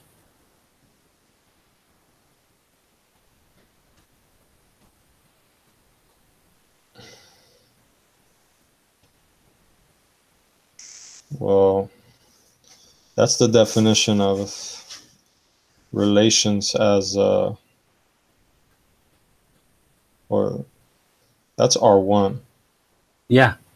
But if you go above that, and then you can sort of comment on how, and then when it gets to R1, you can see how it's like different for you. Yeah, I was reading what was highlighted. Okay, I'll read the top.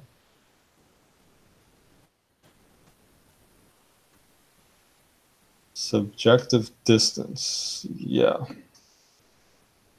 I would agree with that.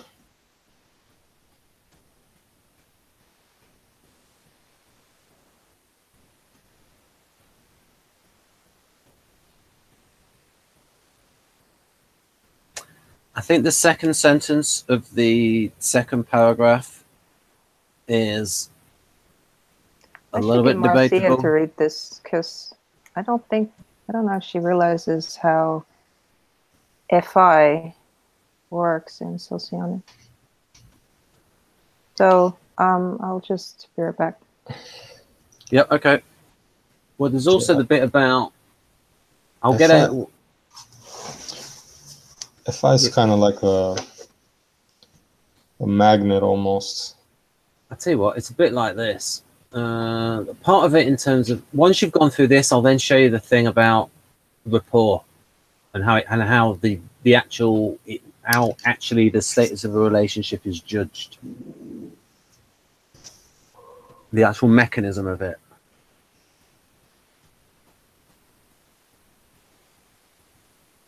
Any comments, Enrique, on this?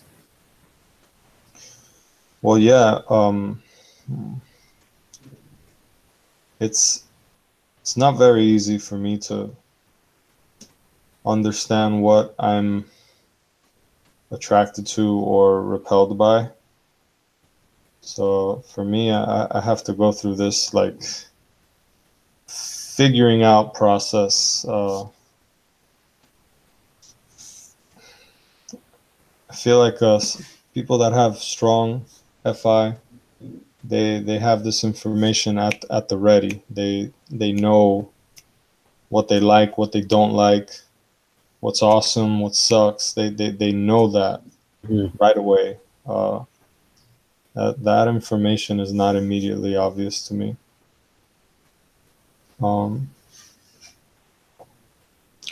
But when I do see people that are good at it, it's kind of like, man, how do you do that? You know, like there's this appreciation for it. There's a little difference there, folks. The way you view SI versus the way you view SI. Oh, major difference. Yeah. Major difference. So, and here's a thing for you. Do you feel that if you improved your FI, it would help with your TE? Yes, I think so. How do you think it would help? Well, FI, as I understand it, is the launcher for the ILI. So sometimes when I start thinking about something, or you know, it's like, okay, how do I feel about it? Am I attracted or repelled by it? And sometimes I don't know, right? So then it's like, okay, let's just go for it, and I apply all this NiTe TI to it, and you know, let's say it wasn't worth it, right? Whereas right. if I was good at it, better at FI, I would be more in tune as to what I should align myself to, and then apply my dominant mental energy towards it. Right. And I'll get on to, because I want to go through these graphics in order. We'll get onto it later on. And it's Einstein's quote about what you choose to measure and how important it is. So is there anything else you'd like to say about this slide?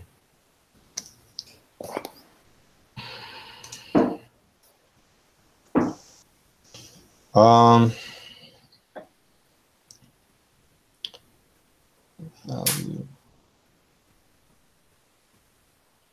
Types of value. They value sensitivity to others' feelings.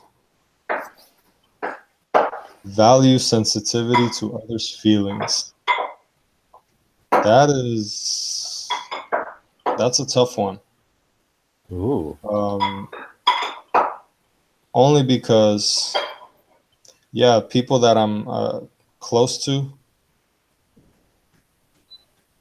I guess it's. Can I try and phrase it? Go I on. think I know it. Hold on. You value it because not caring about it will cause problems in the relationship.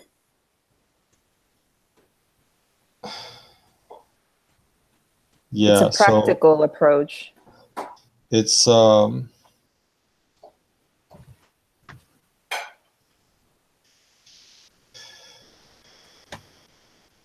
yeah, it's not easy for me to figure out, but I know it's important, and I try to pay attention to it when I'm dealing with people that I'm close to. What do you think is important about it? Well, yeah,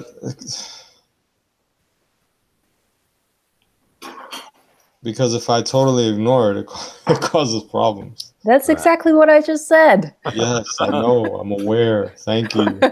I used what you said. All right, there you go. So, Sana, have you got anything to say about this slide? No, not specifically. I mean, ask me questions if you want. Yeah, one thing, another way to show how important the function is to show what it looks like when it's really suppressed, not active. And so I can ask you your thoughts on this, Enrique, the bit that's in, if you take that in, the bit that's highlighted in blue, then I can get your thoughts on it.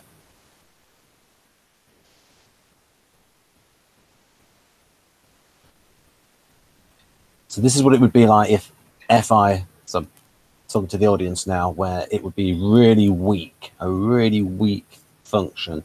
So this, it's almost like you don't know what you've got until you've lost it.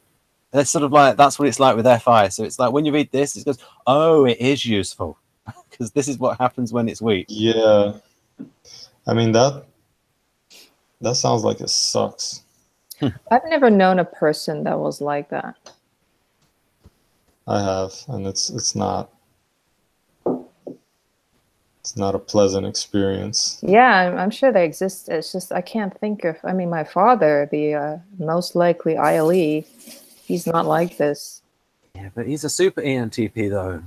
He's developed, and so maybe along with the developed TE, maybe that's connected with a little bit more developed FI. I don't know. That was something which would have to be studied. Do the people who have a stronger creative function have a little bit of extra in the break position because of the link between the two? It would have to be looked at. You're saying my TE shouldn't be as sucky as it is? Well, if your FI is really strong. My FI is very strong. Well, what about in the socionics sense? Yes, it is still very strong. It's just unconscious a lot of the time. Okay. But I am aware of it, of the results that come from it. And I have learned to appreciate the information even if I don't necessarily know where it came from. Yeah, but in terms of productivity, I would say that you do paint very good paintings. So yes, I do. Yeah, I mean, if I have a deadline, I'm quite productive. Right. There you go. Suggestive, extroverted sensor. Any comments on this from either of you on the bit that's highlighted?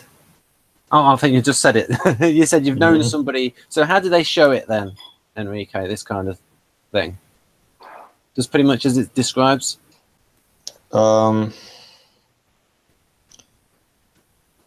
Yeah. There's just no attention to, I don't know, when I'm in a I guess people that I'm close to, it's not required, but it's nice if they could assist me in figuring out how I feel about things, right? and so when you have someone like this, they just don't give two craps about it. And I don't give two craps about it, but not to that extent. All right. You just put other factors over it, not that you don't care at all. Yeah, that's probably more accurate. Again, 2 points for Sana for being more accurate than me Figured in a this thing or area. two out about you. Yeah, Largely with FI. Right. So then, so that was useful looking at that slide because we saw the, so again, launcher position. So theory being here that very low energy, but ironically, very high sensitivity to it as well. So I would suggest that, oh, wait a minute, it has some theory here. Right. How is that low energy supposed to show up with TI for me? Because I never feel like I don't have energy for it. Okay, here it is. It's what it is the IAI sort of like has to be supplied with the TI from outside. So it's like they're not coming up with their own structures and their own designs for things, but like if they're reading it in a book, theory, it's like yeah, because it gets the NI going. Okay, so it's okay. Supply from outside makes sense. Yeah. And it's because it stimulates your NI, and it's like, oh, and it's like things going on in your unconscious ideas. That's true. Yeah. So it is literally like that when you say reading a book. So what are the kinds of things do you read that you think are maybe sort of launching your TI?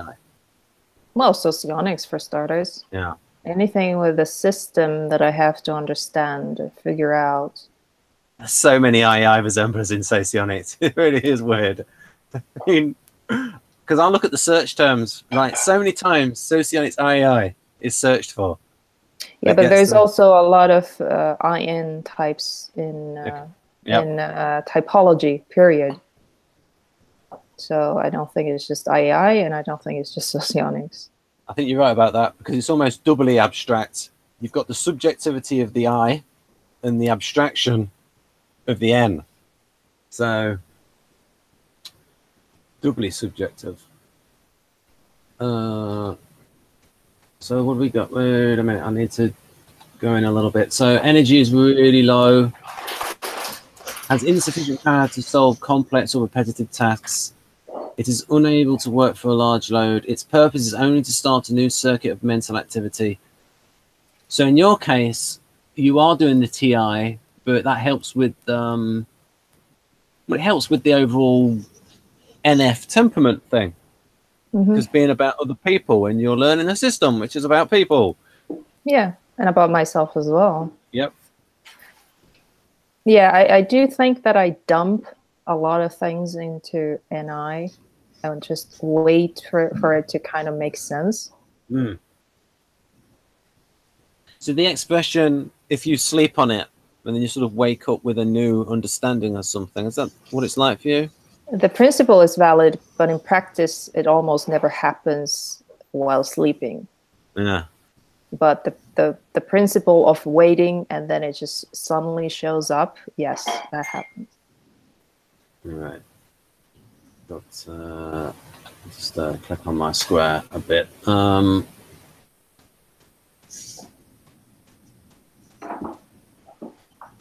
Yeah.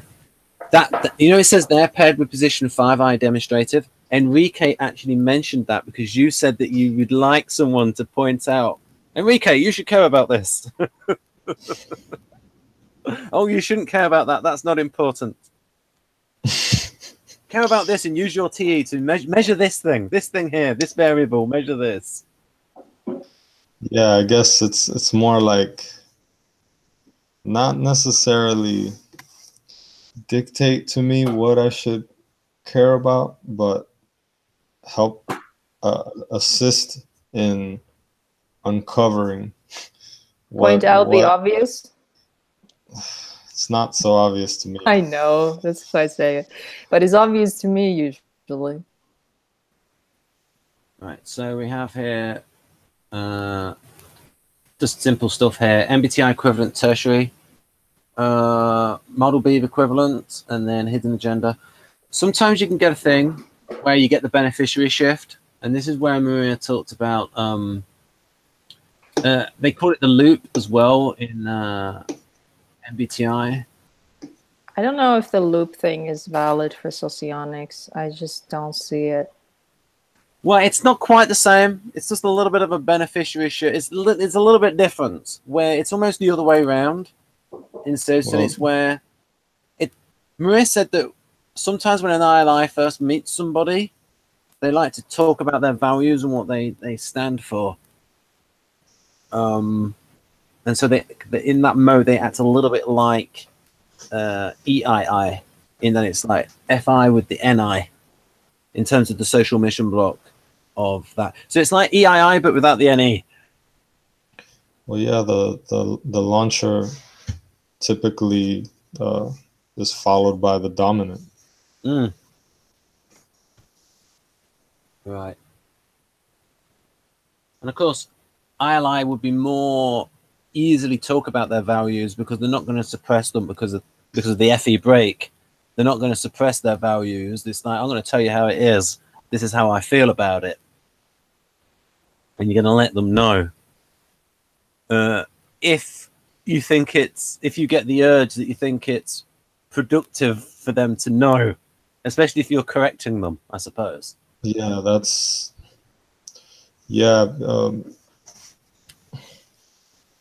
criticizing someone's ethics happens once those ethics have been discovered. Right. So not just a critic with the TI, but a critic with the FI as well. So it's like, I don't think you've got your structural logic quite right here. And I don't think you're internally consistent here with your ethics. So does that point you out? There's an example. Does hypocrisy get on your nerves? Hypocrisy. Yes. I dislike it.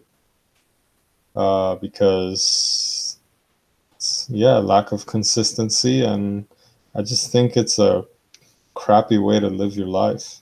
Yeah. Whereas the ESTP version of it, it's like, it's called being experienced. It's called being expedient. It's called being adaptable to the situation. Every case is separate. They literally will see ethics as situation specific. And then most of their ethics are going to come from the sort of the group cause. All right, if they buy into it, and sometimes they buy into the group agenda because it gives them certain benefits, rather than just being the rogue warrior.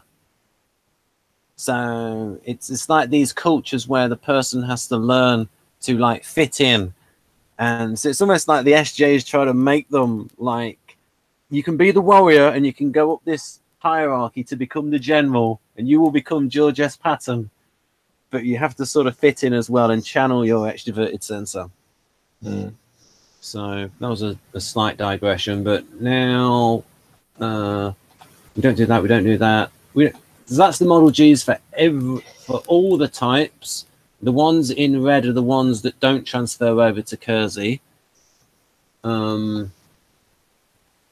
This one is, that's the actual bullet point, but I'll get back to them later. This, I think, is very important because this shows our FI. So I'll let you read through that, Enrique. Which part would you like to read? If you read it out from think of a time and then stop when you want to comment on it, because this is almost how I think FI works as the mechanism of rapport. Okay, think of a time when you and another person were completely in sync.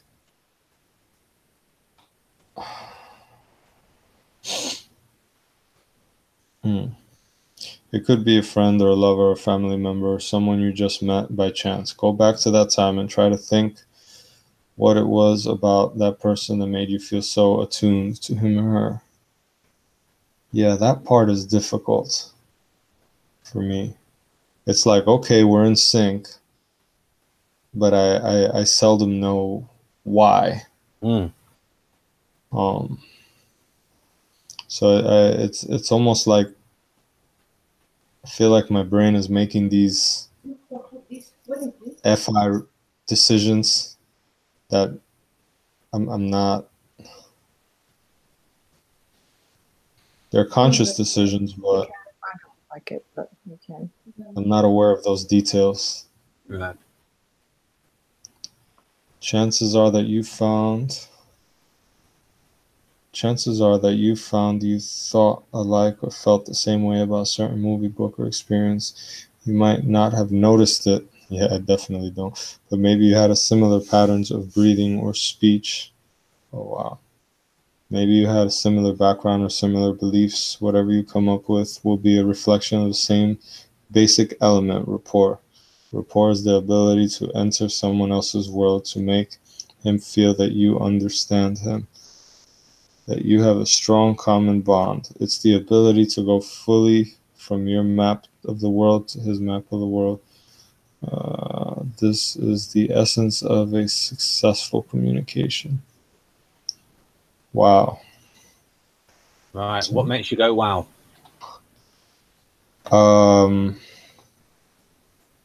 I try to think of times where I was repelled by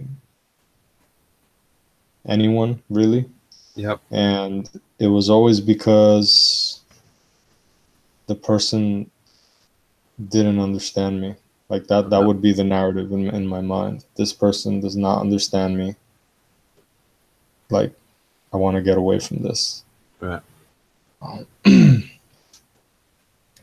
It's the ability to go fully from your map of the world. Rapport is the ultimate tool for producing results with other people. Remember, we learned this in Chapter 5, The 7 Lies of Success, that people are your most important resources. Well, rapport is the way that you tap that resource. No matter what you want in your life, if you can develop rapport with the right people, you'll be able to fill their needs and they will be able to fill yours. Yeah, that's not quite easy for me to develop rapport with people.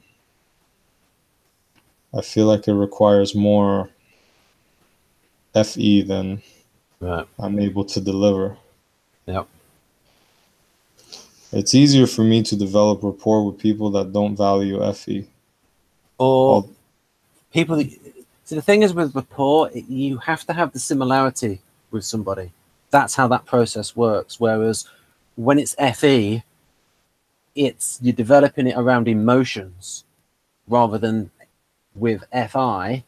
I think rapport is a big part of FI. It's that bond. And this is why, you know that thing there about imagining the FI DOMs, and especially EII, they do a lot of this process. But because it's so subjective, they can sometimes project onto somebody. So it's like, it can be playing with fire from my point of view, where like as my role function, I see FI as that is a useful thing, but you know, it's somewhere in between useless and relying on it too much. It's like the role function. It's the way you think about SI. It's like it's useful, but it needs to be sort of like in balance. Because if there's too much, it's too subjective. Controlled. A good performer, a good salesman, parent, a good friend, a good persuader, a good politician. What you really need is rapport, the ability to form a powerful common human bond and a relationship of responsiveness. Okay. So it's the deeper connection and ethics of emotions that you would get with the FE types. Now, this comes from the book. This is a book by Tony Robbins. This book's called Unlimited Power. It was published in 1986. It's cheap as chips, folks. And the PDF is available. And what he does is, and he doesn't try and hide NLP as something he came up with. On the front cover of the book, he mentions it 4 times. Right? Oh, so the Tony Robbins, he knows how to explain NLP in a way that is not full of jargon. So this to you, I mean, did it sort of like ring true as, oh, this is good stuff, Ben? Yeah, I think so. It's practical. Yeah. The way it's written, so I'm able to actually receive it. Although there's still, I'm able to understand the message, but it's like how do I do that? I have no idea. So this thing about rapport is, so this is going to work differently. So it says there, similar beliefs. So that's going to be a big thing for the NFPs, especially EII. The kind of connection that other FI valuers are going to get is going to be like with the SPs, because to them ethics is more situational, but there's going to be certain instinctual things, a sense of right and wrong with the SFPs, as they might say, oh, that's not cool. You know, if somebody does something ethically wrong, to them it's like, that's cool, that's uncool. I know I'm being a bit reductionist with the way SPs think and going like totally into cliches, but it's like they're not able to say as rationalize it into an ethical system the way the NFPs are. Especially EII will have a huge moral system of consistency as to how it works for them, because they've rationalized it. And that's an example of how they've used their role function at TI to rationalize their feelings into a self-consistent ethical system. In your experience with these interviews, have you seen any other ILIs able to articulate or rationalize their FI? Ooh. Or do they struggle with it? They all struggle with it, and they all want to improve it, especially someone like Thurain. He's from Burma stroke Myanmar.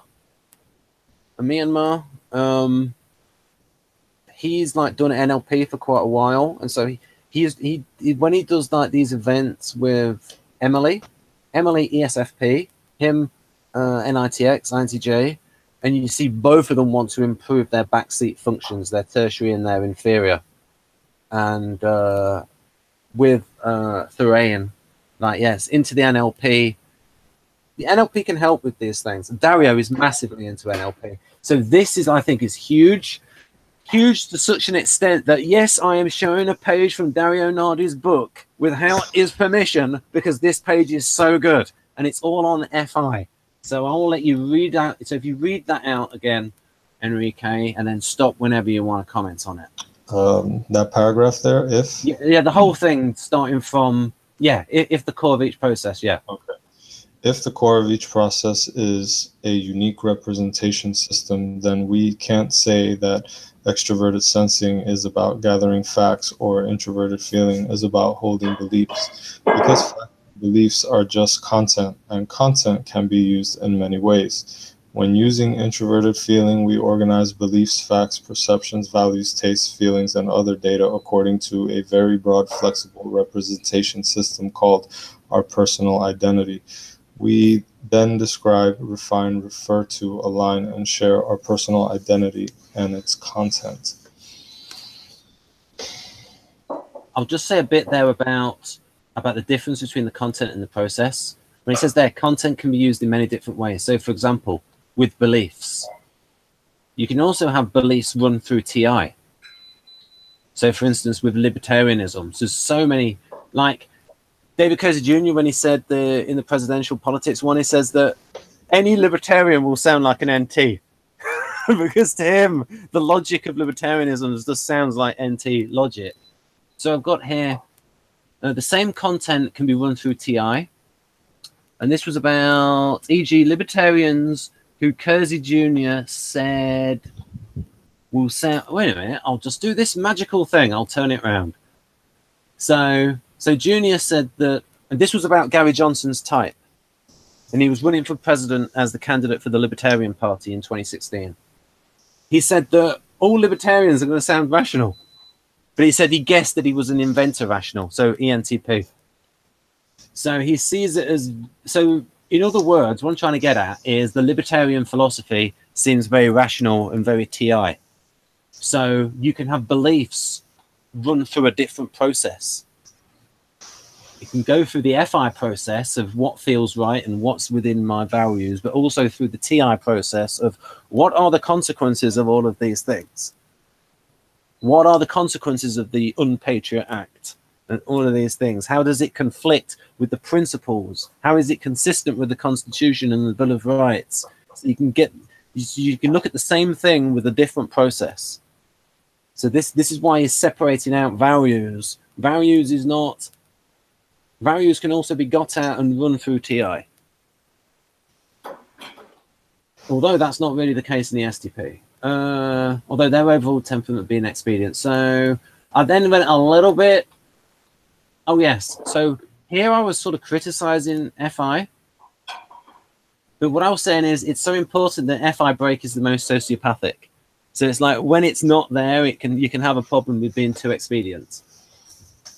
So there I'm showing the process some love. This is how I think the role function of FI and X, so EII, I think they use TI a lot when they're using their ethics. So FI and X can use TI a lot, but it tends to be to rationalize their subjective feelings. And then I'll give some examples of the things that they talk about, especially about fairness and social justice, rationalizing theft via the ballot box. Because libertarians would say, yes, and what are the consequences of all these things? So even an FI and X with TI better than the average TI and X can have that TI corrupted by FI. And then, I'm not getting political here, but this is how it appears to me. Peter Schiff would say the left appeals to emotion, libertarians appeal to the intellect. And so he did that. He went to the convention in 2012 and he pretended to be a left-winger, and he went to the delegates with the proposition to ban profits. And half of the people there, half of the delegates, agreed with banning profits. They wanted to eliminate the profit motive. So how does that work? If you TI that out, what are the consequences of that? So they couldn't work out the consequences. Right then. So, what do you think of that, Enrique? Oh, it's definitely interesting. Yes. So if you look, as people look for that video, let's ban profits. There's another example of Peter Schiff being ENTP. So this process here, because you're interested in systems theory and you have experience with that, do you think this is a good idea? Does this make sense to you? Like this sort of representation here of like listening mode, refer to, align, and apply. Does that sort of ring true for you from a systems point of view?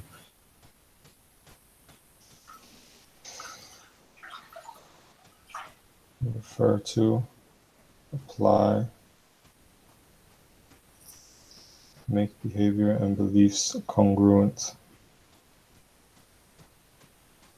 Do I have a clear conscience? Cognitive snapshot of introverted feeling.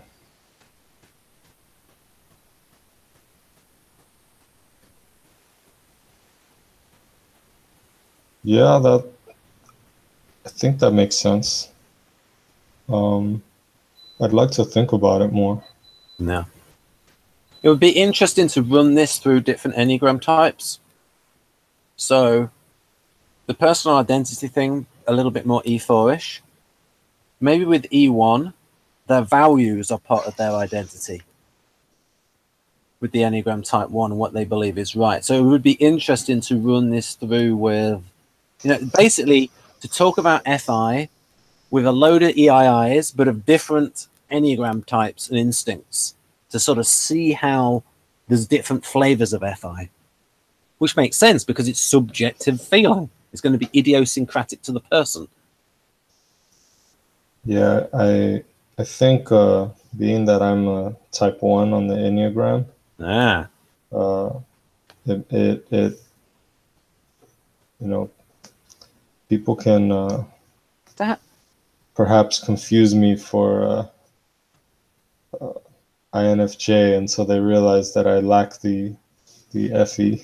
Yeah. So wait a minute. You say you want people to tell you how you should feel about something, yet also you identify as E1. Yes, because that's a bit weird combo. It's a little weird. It's a little weird, but once I have my my principles worked out, I try my best to live by them. Right. So you know that thing there about congruence? I put there NiTx and SETX are weak at this because their beliefs are often selfish and or situational. They really do believe, and especially ESTP, that they are the most adaptable. And Morgan said that TI is malleable. So whatever is right in the situation.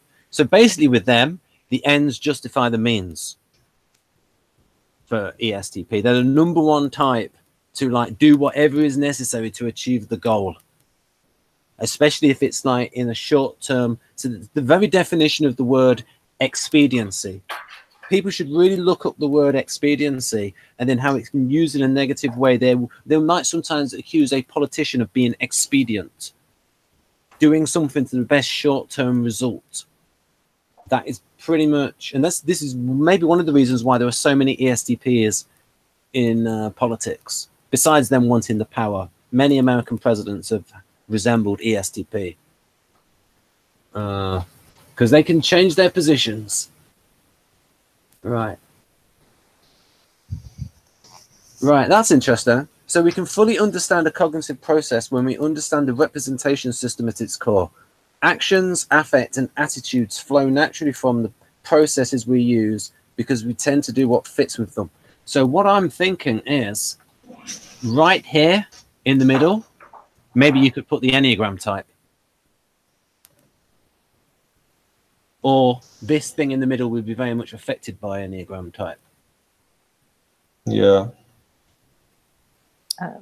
I don't think that's Possibly. the only thing that's gonna.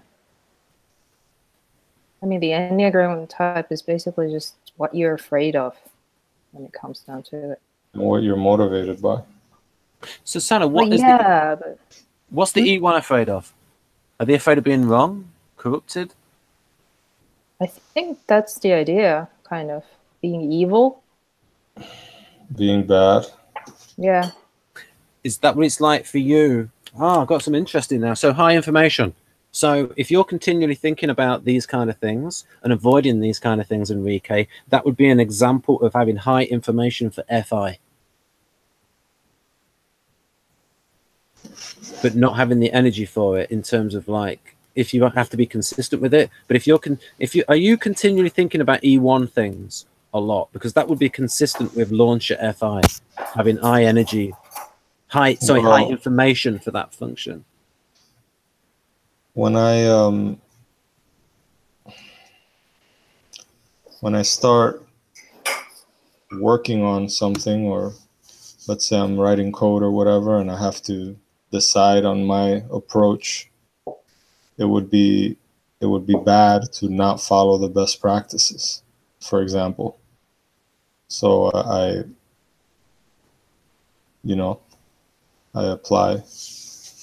always apply the best practices, and that's like a continuous thing. So in that sense, yeah, I'm not sure if I'm answering your question accurately, but I think I apply it in a not so ethical manner. This is that bit I mentioned earlier on when I talked about TE working with FI. So if you read through this and comment on it, that would be great.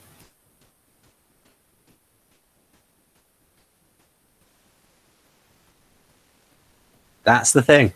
The TE is the counting function, and the FI is it worth it? Yes. Yeah. That makes a lot of sense. Here's a funny example. When I was, I think my earlier days of being a software developer, I encountered this, I was told to take over this project, and I noticed that the code was riddled with spaces instead of tabs. Right.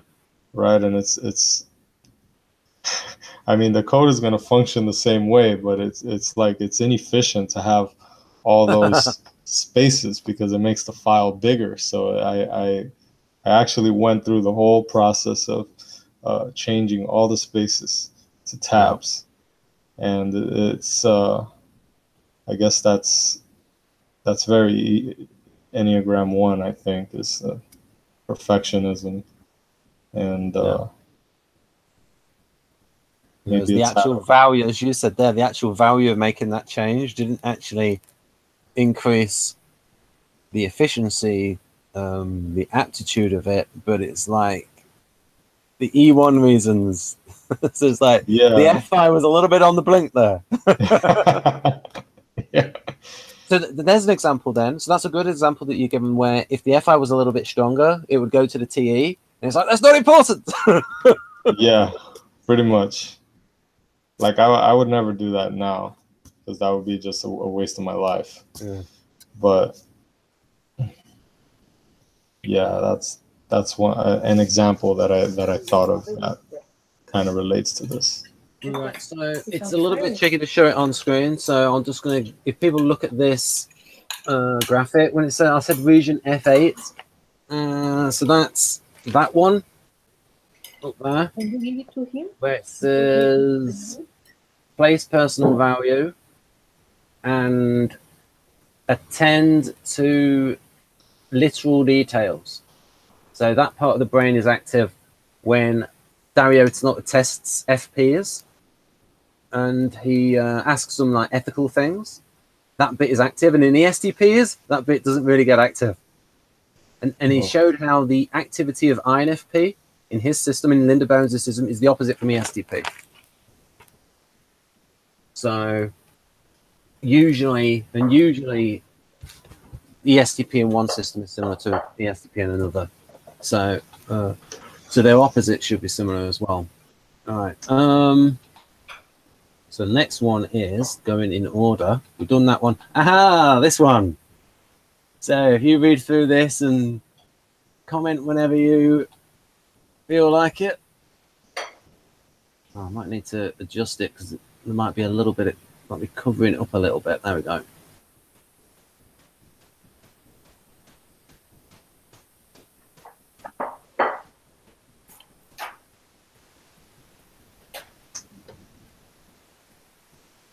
Right, so just with plus VE, just like the positive aspects of it and the negative aspects of it. So it's like what is great about FI and what is bad about FI. So nothing related to the actual charges. It's just like the pros and cons of the function.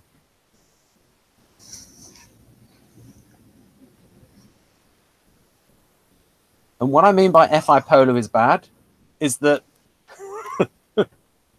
when it's absent, you really notice when it's absent, and it's like, oh, I'll put that piece back in because it was useful. Yeah, I think I relate to positive more. Mm.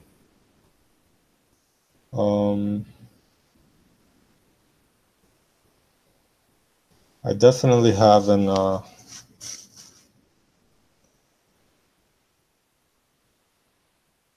there's this artistic bent that as you say, they're good for the arts. Yeah. And it's not very easy to understand why.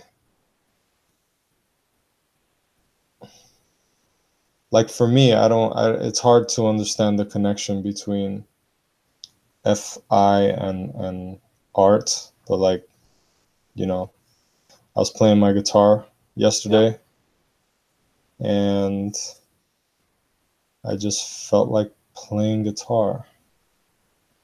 But I was trying to work it out. Like, there's nothing logical about that. So I was trying to understand why I wanted to play guitar. I couldn't really figure it out. If you think about, in terms of arts, if you think of like the FI DOMs, they have something to express.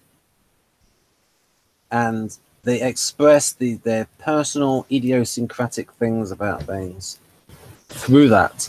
The things they want people to, like a message. With ISFP, it will be, what I get from Pat Patterson is like, it's more integrated, there's prosody, where it's like, you get that single message across, and it's all integrated, working together, all different aspects of a song and the music, and you get that idea across.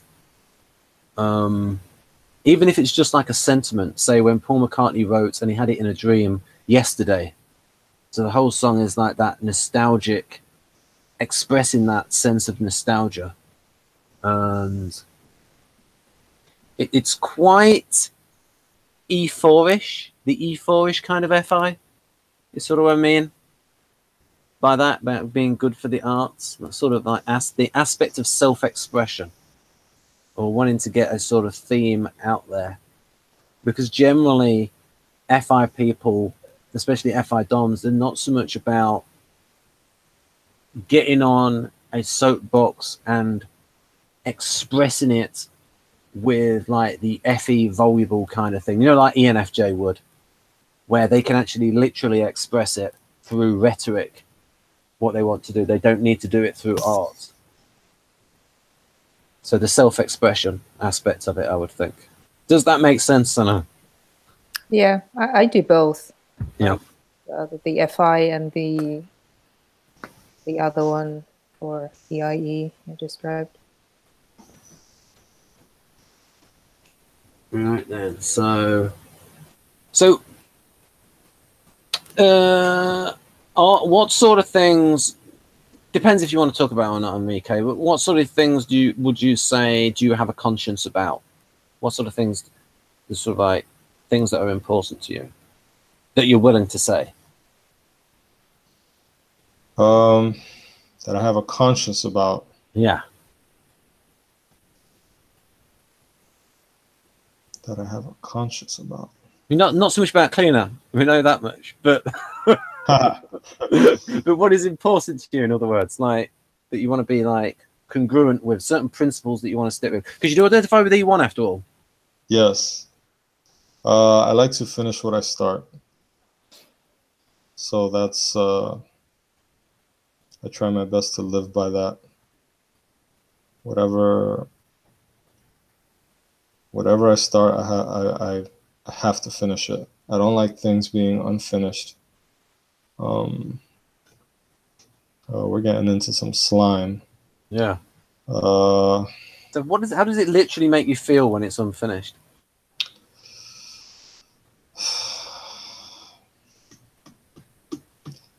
It's like I don't know. It just keeps nagging at me. Like, finish it, get it done, get it done. It's like, do you almost feel like, I need to complete this? I have put all this effort in. Yeah, because if I don't complete it, then that would make the time that I spent on it a waste. Right. So, but there's also that feeling there as well, like nagging away. It's like, yeah, gotta get it done. Man, I wasn't very prepared for this. No, I think you've expressed it well. Hey, spot the deliberate righto.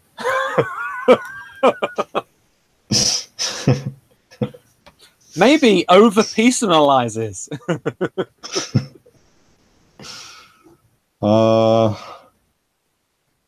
Yeah, I guess this is essentially asking about my values, right? Yeah, I mean, that you want to disclose. I mean, or you could talk about them without actually saying what they are, if you like. Well, if I had them ready in my mind, the problem is finding them. Right, but they're definitely there because of the E1. They're there. I think he reacts strongly when one is encountered. So it's hard to talk about it theoretically unless there is an actual issue at hand. Whereas in comparison, EII would like have that like system there worked out. Yeah. They have thought about their values and they've gone. And also, I think TI DOMs are doing the same thing as well.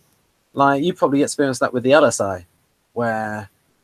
Yeah, like, definitely. It's like they just come out. It doesn't... They clearly don't have to organize their thoughts in that moment because they are already set. And that's their mindset of I little j, the balanced, stable mindset where it's all thought about and it's static. It's worked out and it's static. Unless something goes completely wrong with the mental model and they have to adjust their map, So with them, it's like revolutionary, whereas with the dynamic types, it's a flow, a gradual change of. So yeah, I'll ask you about that, Enrique. How much do you think your values change? I mean, what happens when the TE says that's wrong? Do you resist it, or is it like, okay, I've got to throw that value out the window and switch to another one? So what's sort of your relationship like between a belief and then the real world, and then what the real world says about what you think, in terms of, well, I want to think this, but the real world says it doesn't work? Yeah, that's, I mean, if it doesn't work, it doesn't work. There's nothing else to think about. I think this is a good example. When I was growing up, I wanted to be, I was really into comic books, and I wanted to be an artist. So I would draw and draw and draw and draw. And then I went to art school, and I realized that I couldn't compete. You would suspect that. Huh? Oh, I thought she said something. Yeah, I realized that I couldn't really compete. So, and these people that are around you, you know, the other students, they're gonna be your competition when you graduate. So, it just seemed like the wrong path. So I still do like art, but I do it more as a hobby. And then so that's a good example, right? Yeah. Of you know, TE being in charge of the FI, yeah. Yeah. So I just changed and started studying something else, and computers, and there you go. But your preference is still coming through in your free time, as you said there, wanting to do the art part-time, just not professionally.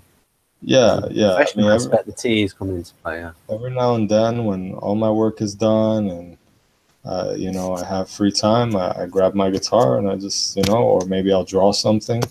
Yeah.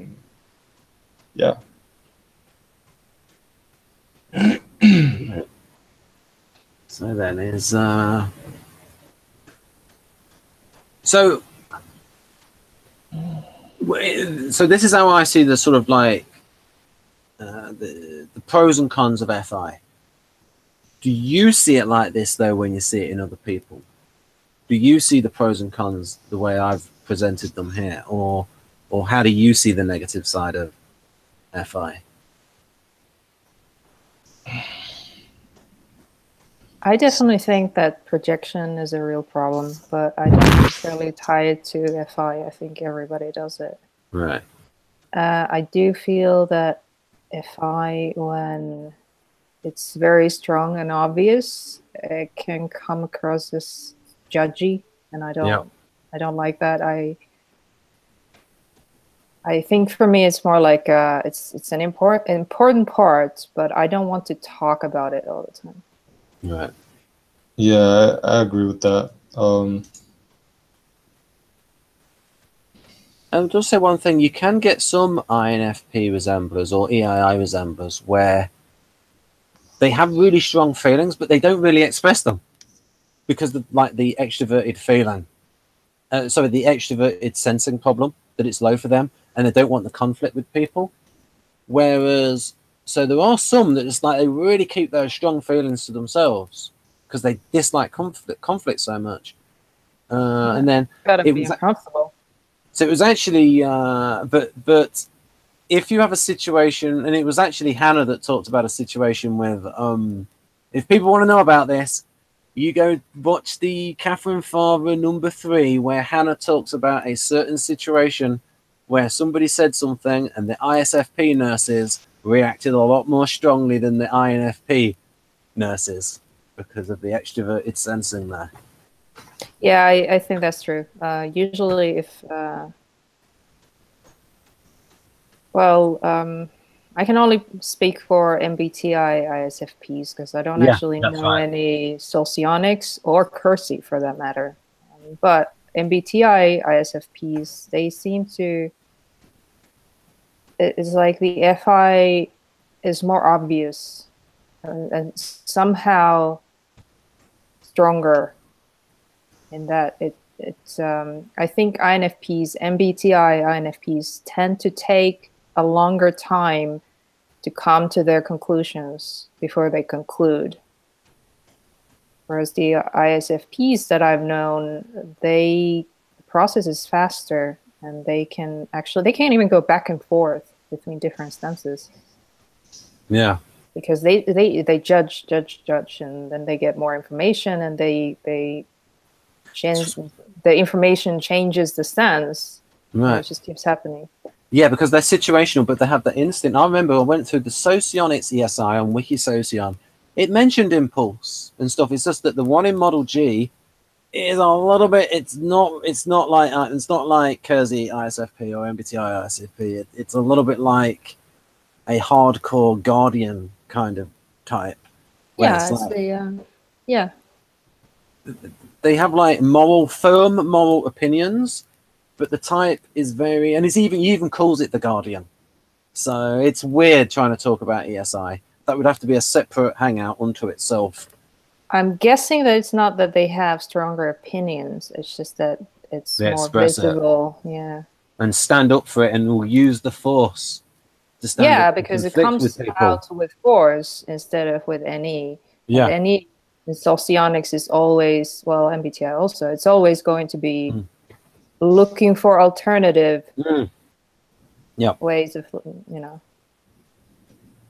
Yeah, so it's like an EII might also have the position of, well, I think this is right, but I can also understand these other points of view. It's just that I feel that I'm right. Yeah. Whereas the with SC, it's just gonna be gonna come out. Yep. Right then, so self-centered, all of these things, so people can see all these things on screen. We could just do a whole hangout just based on this sheet. Here's a little bit of a how I see it. Catherine Timpf is a libertarian on the Greg Gutfeld show, and so she's spoofing a feminist here. And so she did go outside Men's Warehouse. Don't man-to-up me. Yeah, she's also a comedian. Take your microaggressive mansplanations elsewhere. I'm going to stand here and protest until it becomes everyone's warehouse. I don't see MBTI, INFP doing this kind of confrontational.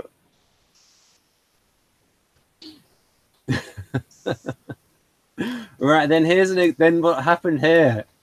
I deliberately I'd censored them, but like this is in an INFP group.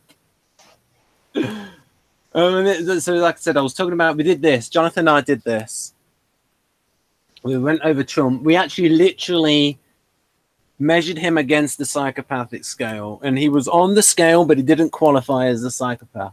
So it's a very interesting hangout. It was just basically, it's like average E8. But as Jonathan said, the average is, he thinks the average type in the Enneagrams is neurotic and the unhealthy is psychotic.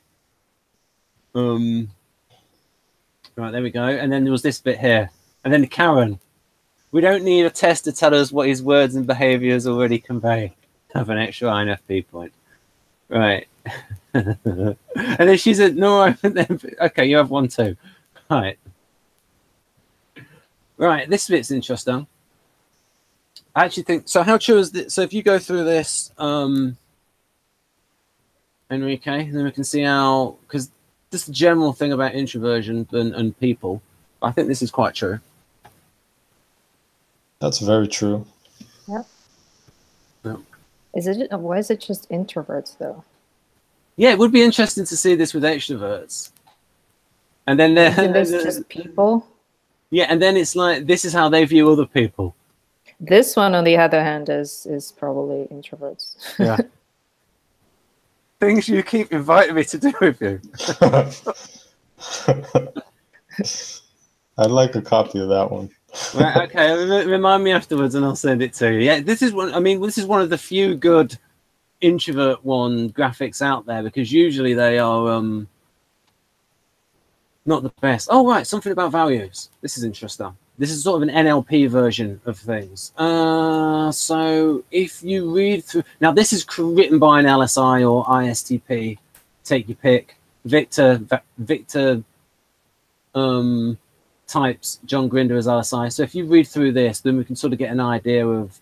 So this is like the LSI version of FI. So remember LSI being any break. Wait, what? Break? LSI? Yeah, No. any break. Oh, So it's like they're actually against the actual concept of. So if you read through that, Enrique, from the bit where it says beliefs help to organize one's life. Beliefs help organize one's life, and criteria provide the glue of coherency.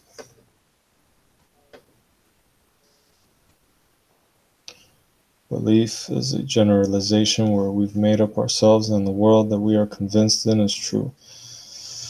Beliefs are organized around values and are usually rules about how to achieve or avoid important values. Beliefs, yeah, this topic of beliefs is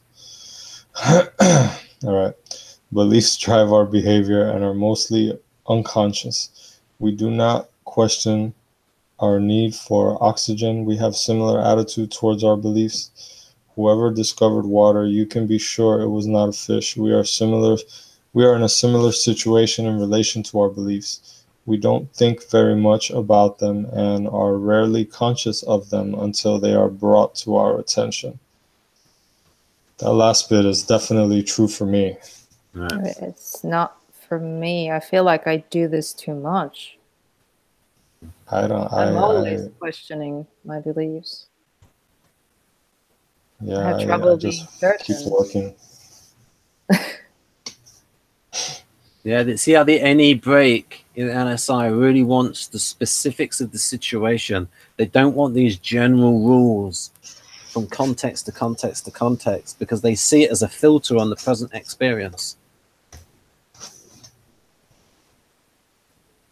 So what do you think about this? A generalization, and then this here, a criterion, a value that provides the basis or standard upon which people evaluate experience. Criteria are values around which people organize beliefs. Agree with that? A value that provides a basis or standard upon which people evaluate experience. I mean, that's just how that's how he defines it. So that's what he, maybe this is a very beta thing to say, but I mean, if that's the definition he uses, then that's what he uses. So I'm not going to argue his definitions. Is this similar way of thinking similar to the LSI that you know, Sana, or LSIs in general? Oh, well, yeah, it's yeah, on a like a very general level, but this is obviously a very different topic than anything I've discussed. Yeah. So we've got here about again. So so NLP has these little insights on how we use the functions. Just sort of like gives us some extra understanding. This was definitely written by an LSI. So what draws your attention to that then, Enrique? The dictionary style of writing. It's being precise. Yeah, it's like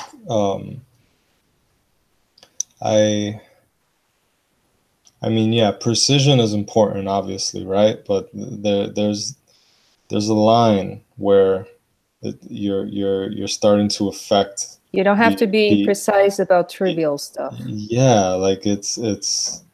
Part of it is that this is not actually, this is sort of filtered through.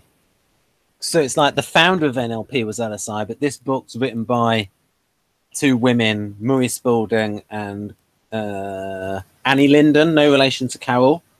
So, but it does very much reflect the thinking of John Grinder. It's just that they're not as good a writer as that guy that I showed you before. You know, the one about rapport that was written by Tony Robbins, who's very articulate, whereas this book is a bit technical. So he'd probably spend a whole chapter on this and explain it better and give loads of sort of anecdotal examples. So, Ben, what does it feel like for you to read this LSI text? Well, to me, it makes me think of, wow, this guy's really against the transcontextual thinking. He's really against the generalizations. And it does, and it is useful for me to know when I'm doing it. So when I'm aware of it. Whereas for me, I'm like, no, this is a principle across these situations, right? People have the #1 natural right is the right to self-defense. Because if you don't have that right, you are an object. So yeah, basically you're saying it helps you spot your own transcontextual thinking. Yeah, and it also helps me see it in NFPs, because I see this also as like a criticism, because it's like the opposing quadra. This is like criticizing, because LSIs think that NFPs can't think properly in terms of their values. They think that they rationalize these beliefs, and they're not thinking clearly. So it's like all of the things in the meta model, which is like logical mistakes people make in their sort of verbal arguments. It sounds like a critique of NFPs, because I've heard this. That's what SDPs. That's how they talk about the NFPs, pretty much. Where it's like they don't like, because they're very specific, they're situation specific and expedient, and the NFPs, they want to have the same ethics across different situations.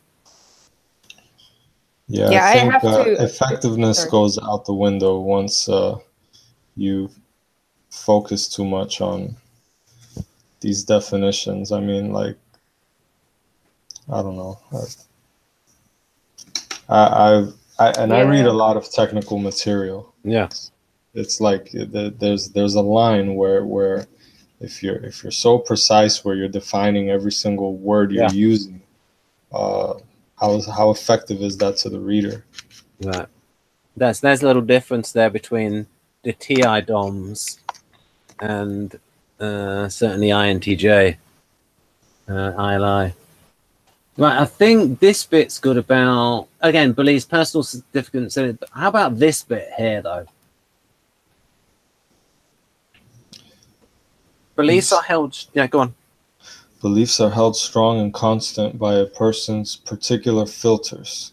The subjective experience of an achievement or avoidance of highly valued criteria that reinforce the belief, and the ability to delete or distort experiences that would be counter-examples to the belief. That sounds a little dodgy. This is accomplished by the person's individual constellation of meta-program filters and his or her complex equivalence of criteria. Yeah. This is saying people have biases, which is obvious to me. The only way to avoid a bias is to be aware that you have it. Yeah. But what I found with NLP is that, and especially when it gets to these things with errors in people, and when I showed this to Haley, it's like, well, the INTs do this naturally. They're already dissecting people's arguments and finding all of the errors. So this particular aspect of NLP, we sort of already know. But this kind of deleting information and going towards information that contradicts the way you see yourself and your values, that is a thing amongst NFPs. Especially those ones that have not developed the TE. Because I do know it's a thing among a lot of people, not just NFPs. Yeah. It's a human thing. Yes. We believe we see what we want to believe. Yeah. And Enrique is a good example of somebody who's running all this through the filter of TE. Yeah, obviously. The strong filter, though, in his case. Yeah, I mean, not all filters are negative. Yeah. Yeah, and this is the meta model. I'll just go through this. I'll just quickly say what they are without explaining. So deletions, we've got nominalizations. So that's changing a process into a noun. even when it's not real. So, for instance, someone might use an abstraction and calls it a noun. So, independence. So you've taken it's an abstract noun. It's not a real thing. So, like I said, very LSI. So he thinks information is deleted if you turn it into a normalization. You've got unspecified verb, where you leave out how something was done. Lack of referential index, where you leave out, when someone says better than, well, better than what? Compared to what? Oh, yeah, that would be comparative deletion. I wonder if NLP works particularly well for LSIs, because they take it literally, what is being said. I don't think it necessarily works that well for me, because I'm going to be thinking about the part that's left out or changed anyway. Well, these bits won't. These bits here a lot, but it's like the bit that NLP that would work for you is all the stuff about setting goals and getting towards goals, all the stuff related to the TE part of NLP, because NLP together is a selection of techniques that have been called from expert therapists. So certain aspects of it is going to be like, well, duh, that's obvious. Yeah, I suppose it would make sense that not all of it is going to work for a single person.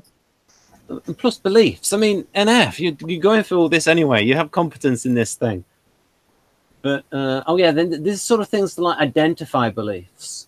And again, this is from the Enneagram and NLP book.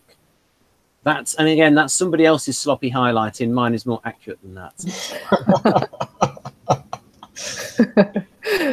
I'm going to point that out. So yeah, I'm going to get too much on beliefs. I'm going to do NLP in future. Okay, we did that bit before with Carl Jung. We went through that. Oh, this is what they think. So this bit was not quite right. So this is these are the kind of things you get on the internet where it's said that in the Beebe model the demon function is the weakest. So that would be the role function. But I asked Carol about this. Carol Linden, and she says, no, that is not what John Beebe actually said. He said that this function can be improved a lot. And so that's why it's got two names, demon stroke daemon, because it's good when it goes into daemon mode. Yeah, see, now we're getting into the area where I have my reasoning why I like that model. It's right. just I just don't see the point. Why don't you like it?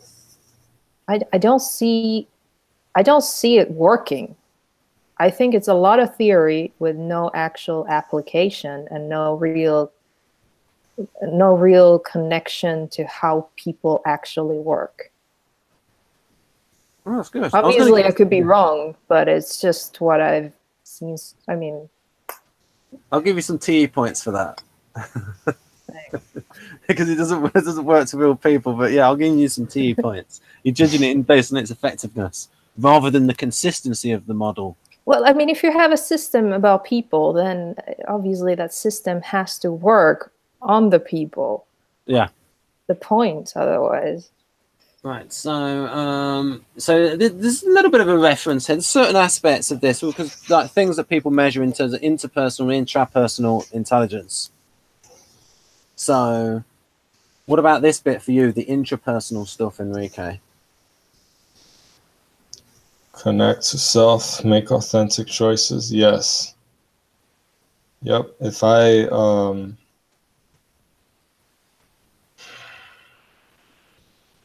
there are some sometimes, not often, but sometimes I get this strong impulse of like, no, don't do that. Yeah. And I don't. I can't really work out why, but I typically, if I ever go against that, I find out why really fast. So I listen to that, and it's very. I would categorize that as FI for sure. Why FI and not NI? Because it's when I feel that way, it's not really. I don't know what the cause or the effect is at that time. It's more like a misalignment with myself, if that makes any sense. It does make a lot of sense. That's how I work a lot of the time. I'm just wondering why it's not. I mean, are you always aware of the reasoning for your NI insights? Am I always aware of the reasoning of my NI insights? Well, with enough time, I can work out the logic behind it. But I'm talking about like those moments where, yeah, this is hard for me to. Well, since it's hard for you, then yeah, it's probably FI. Yeah. Yeah, that makes a lot of sense to me. So this to me sort of this has probably been written by a Delta NF. This graphic, like putting naturalist in there. There used to be 7 kinds of intelligence, but they've slotted therein. Remember the SI union? Because to me, if you contrast these two, bodily kinesthetic with naturalist, naturalist seems a bit more SI. Look how passive it is, taking in the experience, caring for. Maybe the explore, there's a little bit of NE in there, but look how active this is in bodily kinesthetic. Much like there's a little difference there between SE activities and SI activities.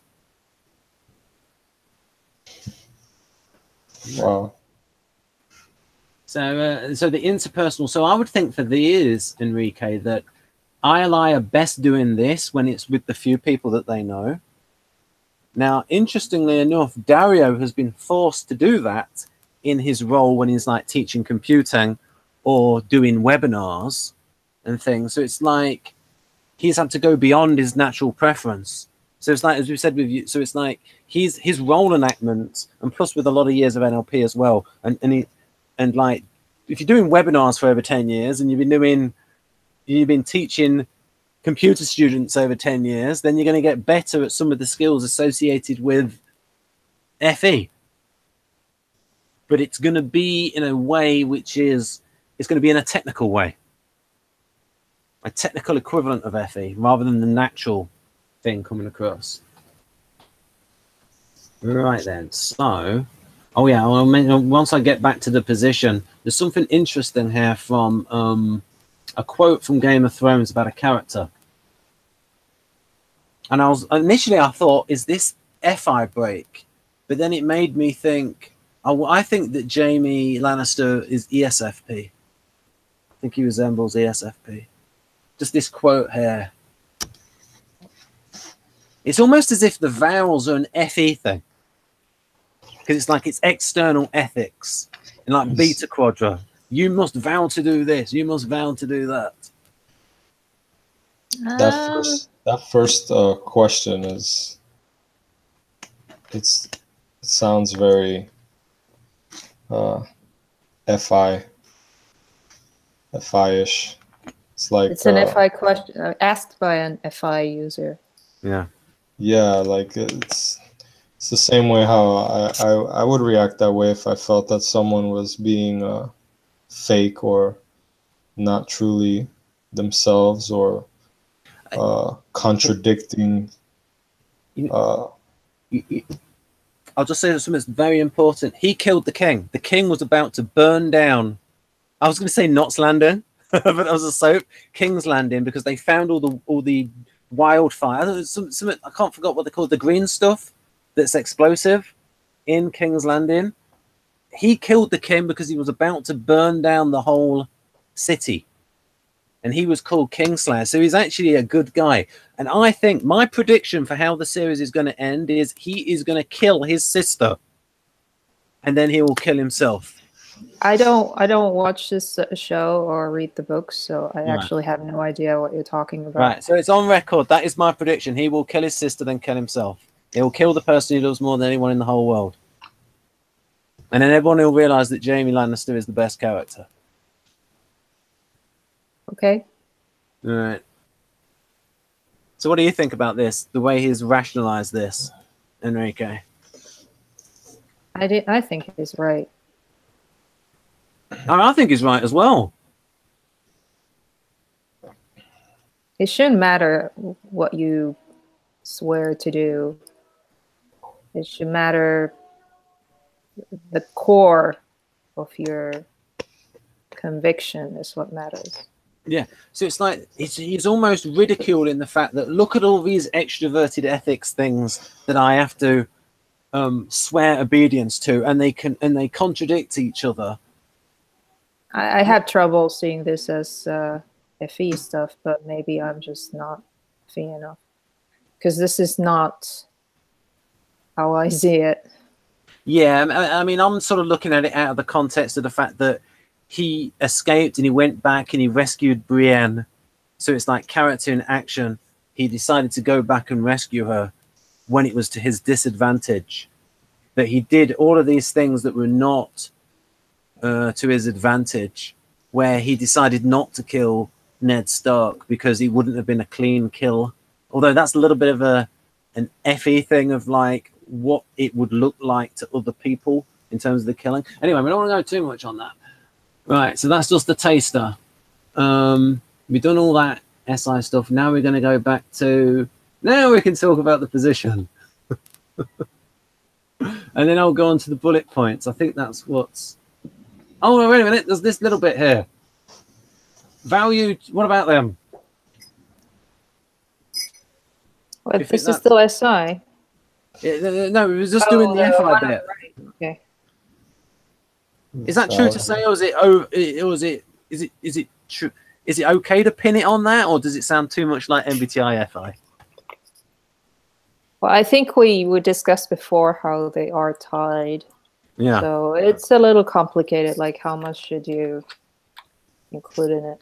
Yeah. Also, go on. Yeah, I wish I would have said those things when you asked me about values, because all of those things there, or most of them.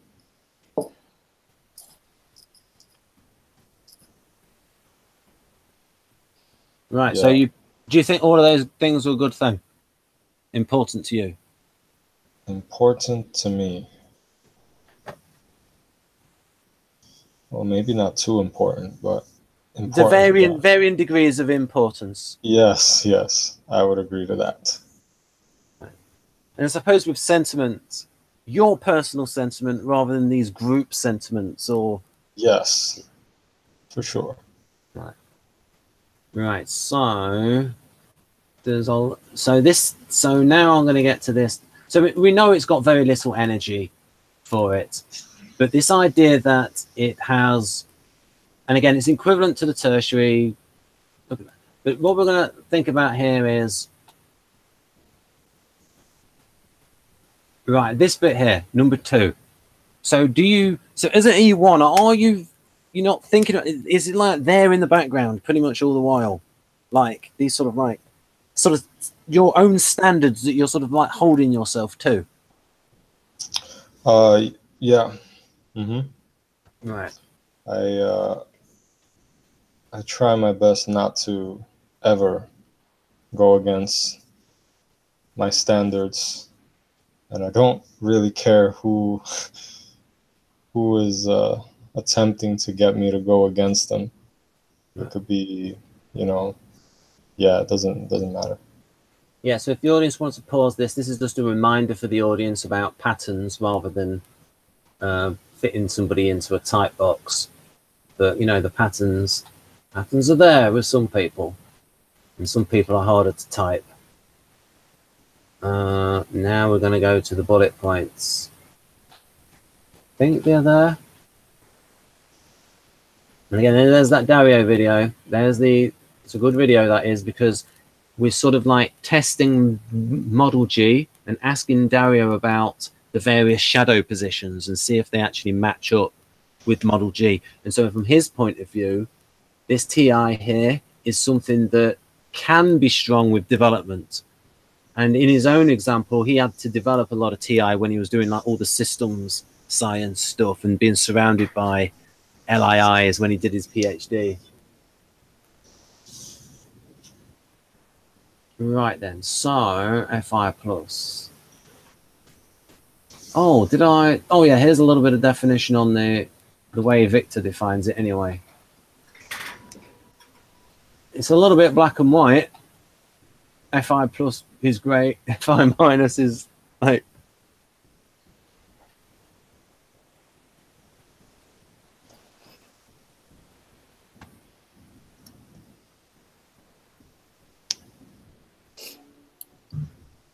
Yeah, that's a really healthy EII. The humanist. I think I do a bit of both, but I think I'm more.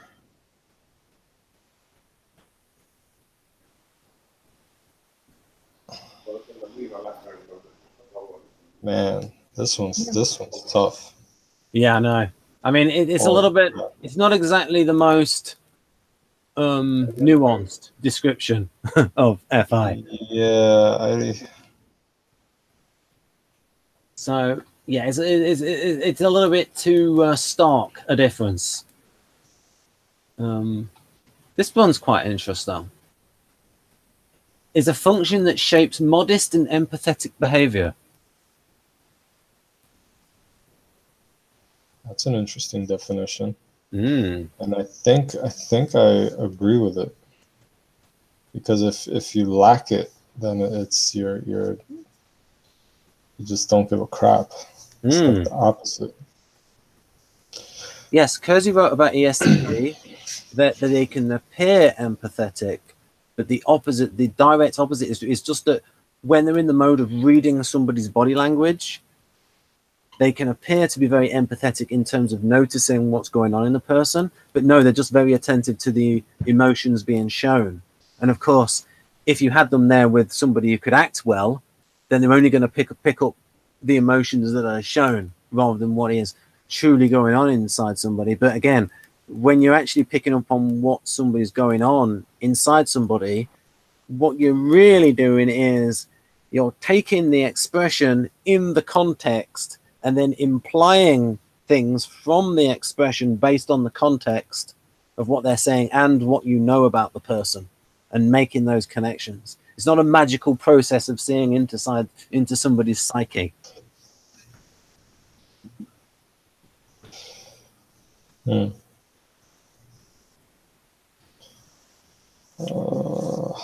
about that on number one?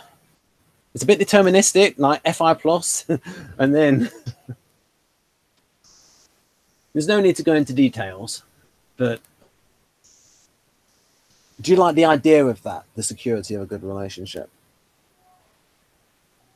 I guess it would be nice. Right. Yeah. No need for details. How about number two? Maybe easygoing and peaceful when not pestered or subjective to lots of drama. Yeah, I would say that's accurate. Number two sounds like it's almost written by an ally. We'll do a lot for old friends. Yeah, I've certainly done my fair share of helping or attempting to help solve problems for.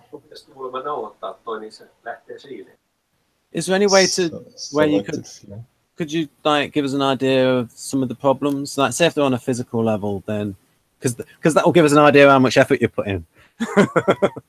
Okay, well, I once one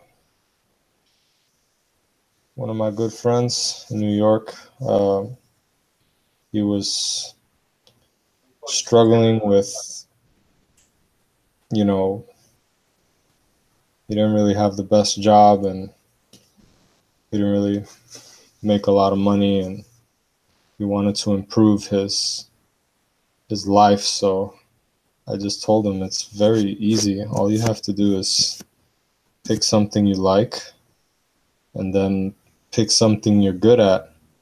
And if they match, then buy books on that subject, study, and get some type of certification and apply for jobs. And you know, there's an algorithm for this that works rather well.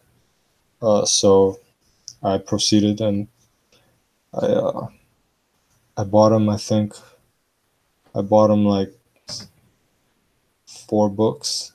Right. At the time, I was thinking that he would read as much as I do, but that was not the case. What's the name of the books? Some people watching might. Oh, he was interested in computers, so Right. I bought him. You know, he wanted to learn how to fix computers. So I told him you could start with that, and if you want to become an engineer, you know, that's going to take more time. But I think if you quickly learn how to fix computers, then that's something that you can learn quickly and get a job quickly. So quickly being, you know, a few months. Right. So yeah, I bought him. I got him those type of books. And I did go through this whole, I was making sure that the books weren't very, a computer book. I was trying to find a computer book that wasn't as technical, which was not easy. So, yeah, it was a lot of effort, 0 payoff, but there was an attempt. Right. So you put the time in. Yes. To help him out. Mm-hmm. Good. I'm going to give you some FI points there. Yeah. So what about number 4? Like to spend time in close company of friends, enjoying food and drink along with conversation, card game, or other intellectually stimulating activity. Yeah, that's very true. I actually just came from New York, and I was hanging out with one of my best friends. And yeah, it was pretty fun. I mean, read some books, played some chess, played some video games, handball. Yeah, a bunch of the stuff that we always used to do. So the things that you mentioned before handball sounded so ILI. I read some books, played some chess, played some computer games. well, yeah, this is how fun is defined. Yeah.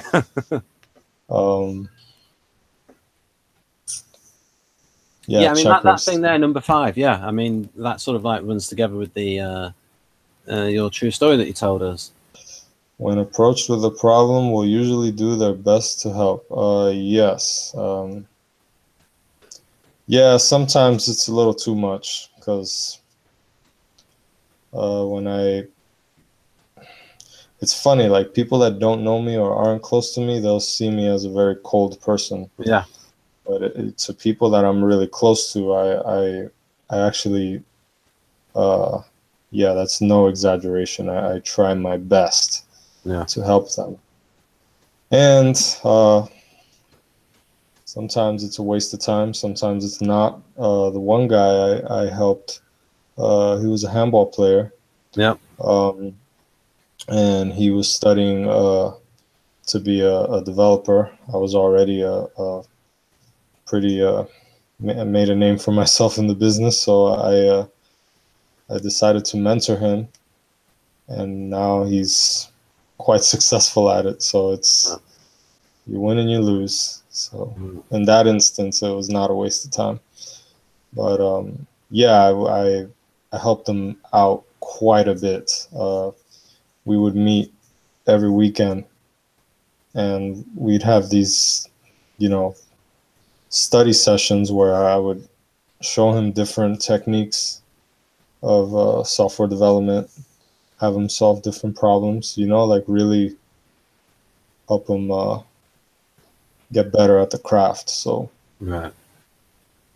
Okay, number 6, their love all right, their love of peace steers them towards tolerance and away from drastic solutions. Well, that's interesting. Yeah, it might be a little bit deterministic because it's like FI plus is in this slot. FI plus is being about great to people, therefore I'm writing number 6. So sometimes these things are a little bit determined by the nature of the function. Yeah. Yeah, I wonder if these definitions take into account the position of the of the function. Yeah, they do a lot They of do. times, but Okay. Love of peace steers them towards tolerance.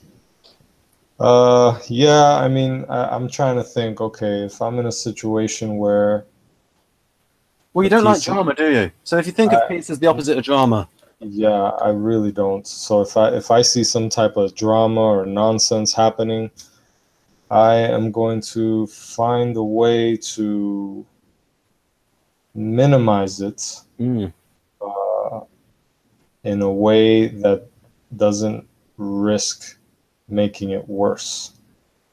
Yeah. so maybe you could put not so much their love of peace, their hatred of drama steers them towards Yeah, tolerance. that's more accurate, I think. All right then, so that's pretty much. These are some lines in my stage play, which if you go to the cover photo on my homepage, you will be able to find. So, have you read through these before, Enrique? Your stage play, not this one. Gordon French.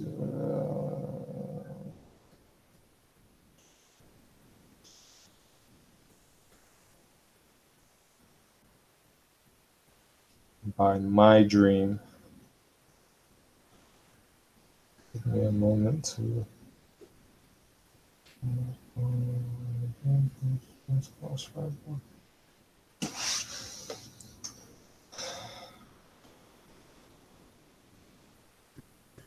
You do stage plays?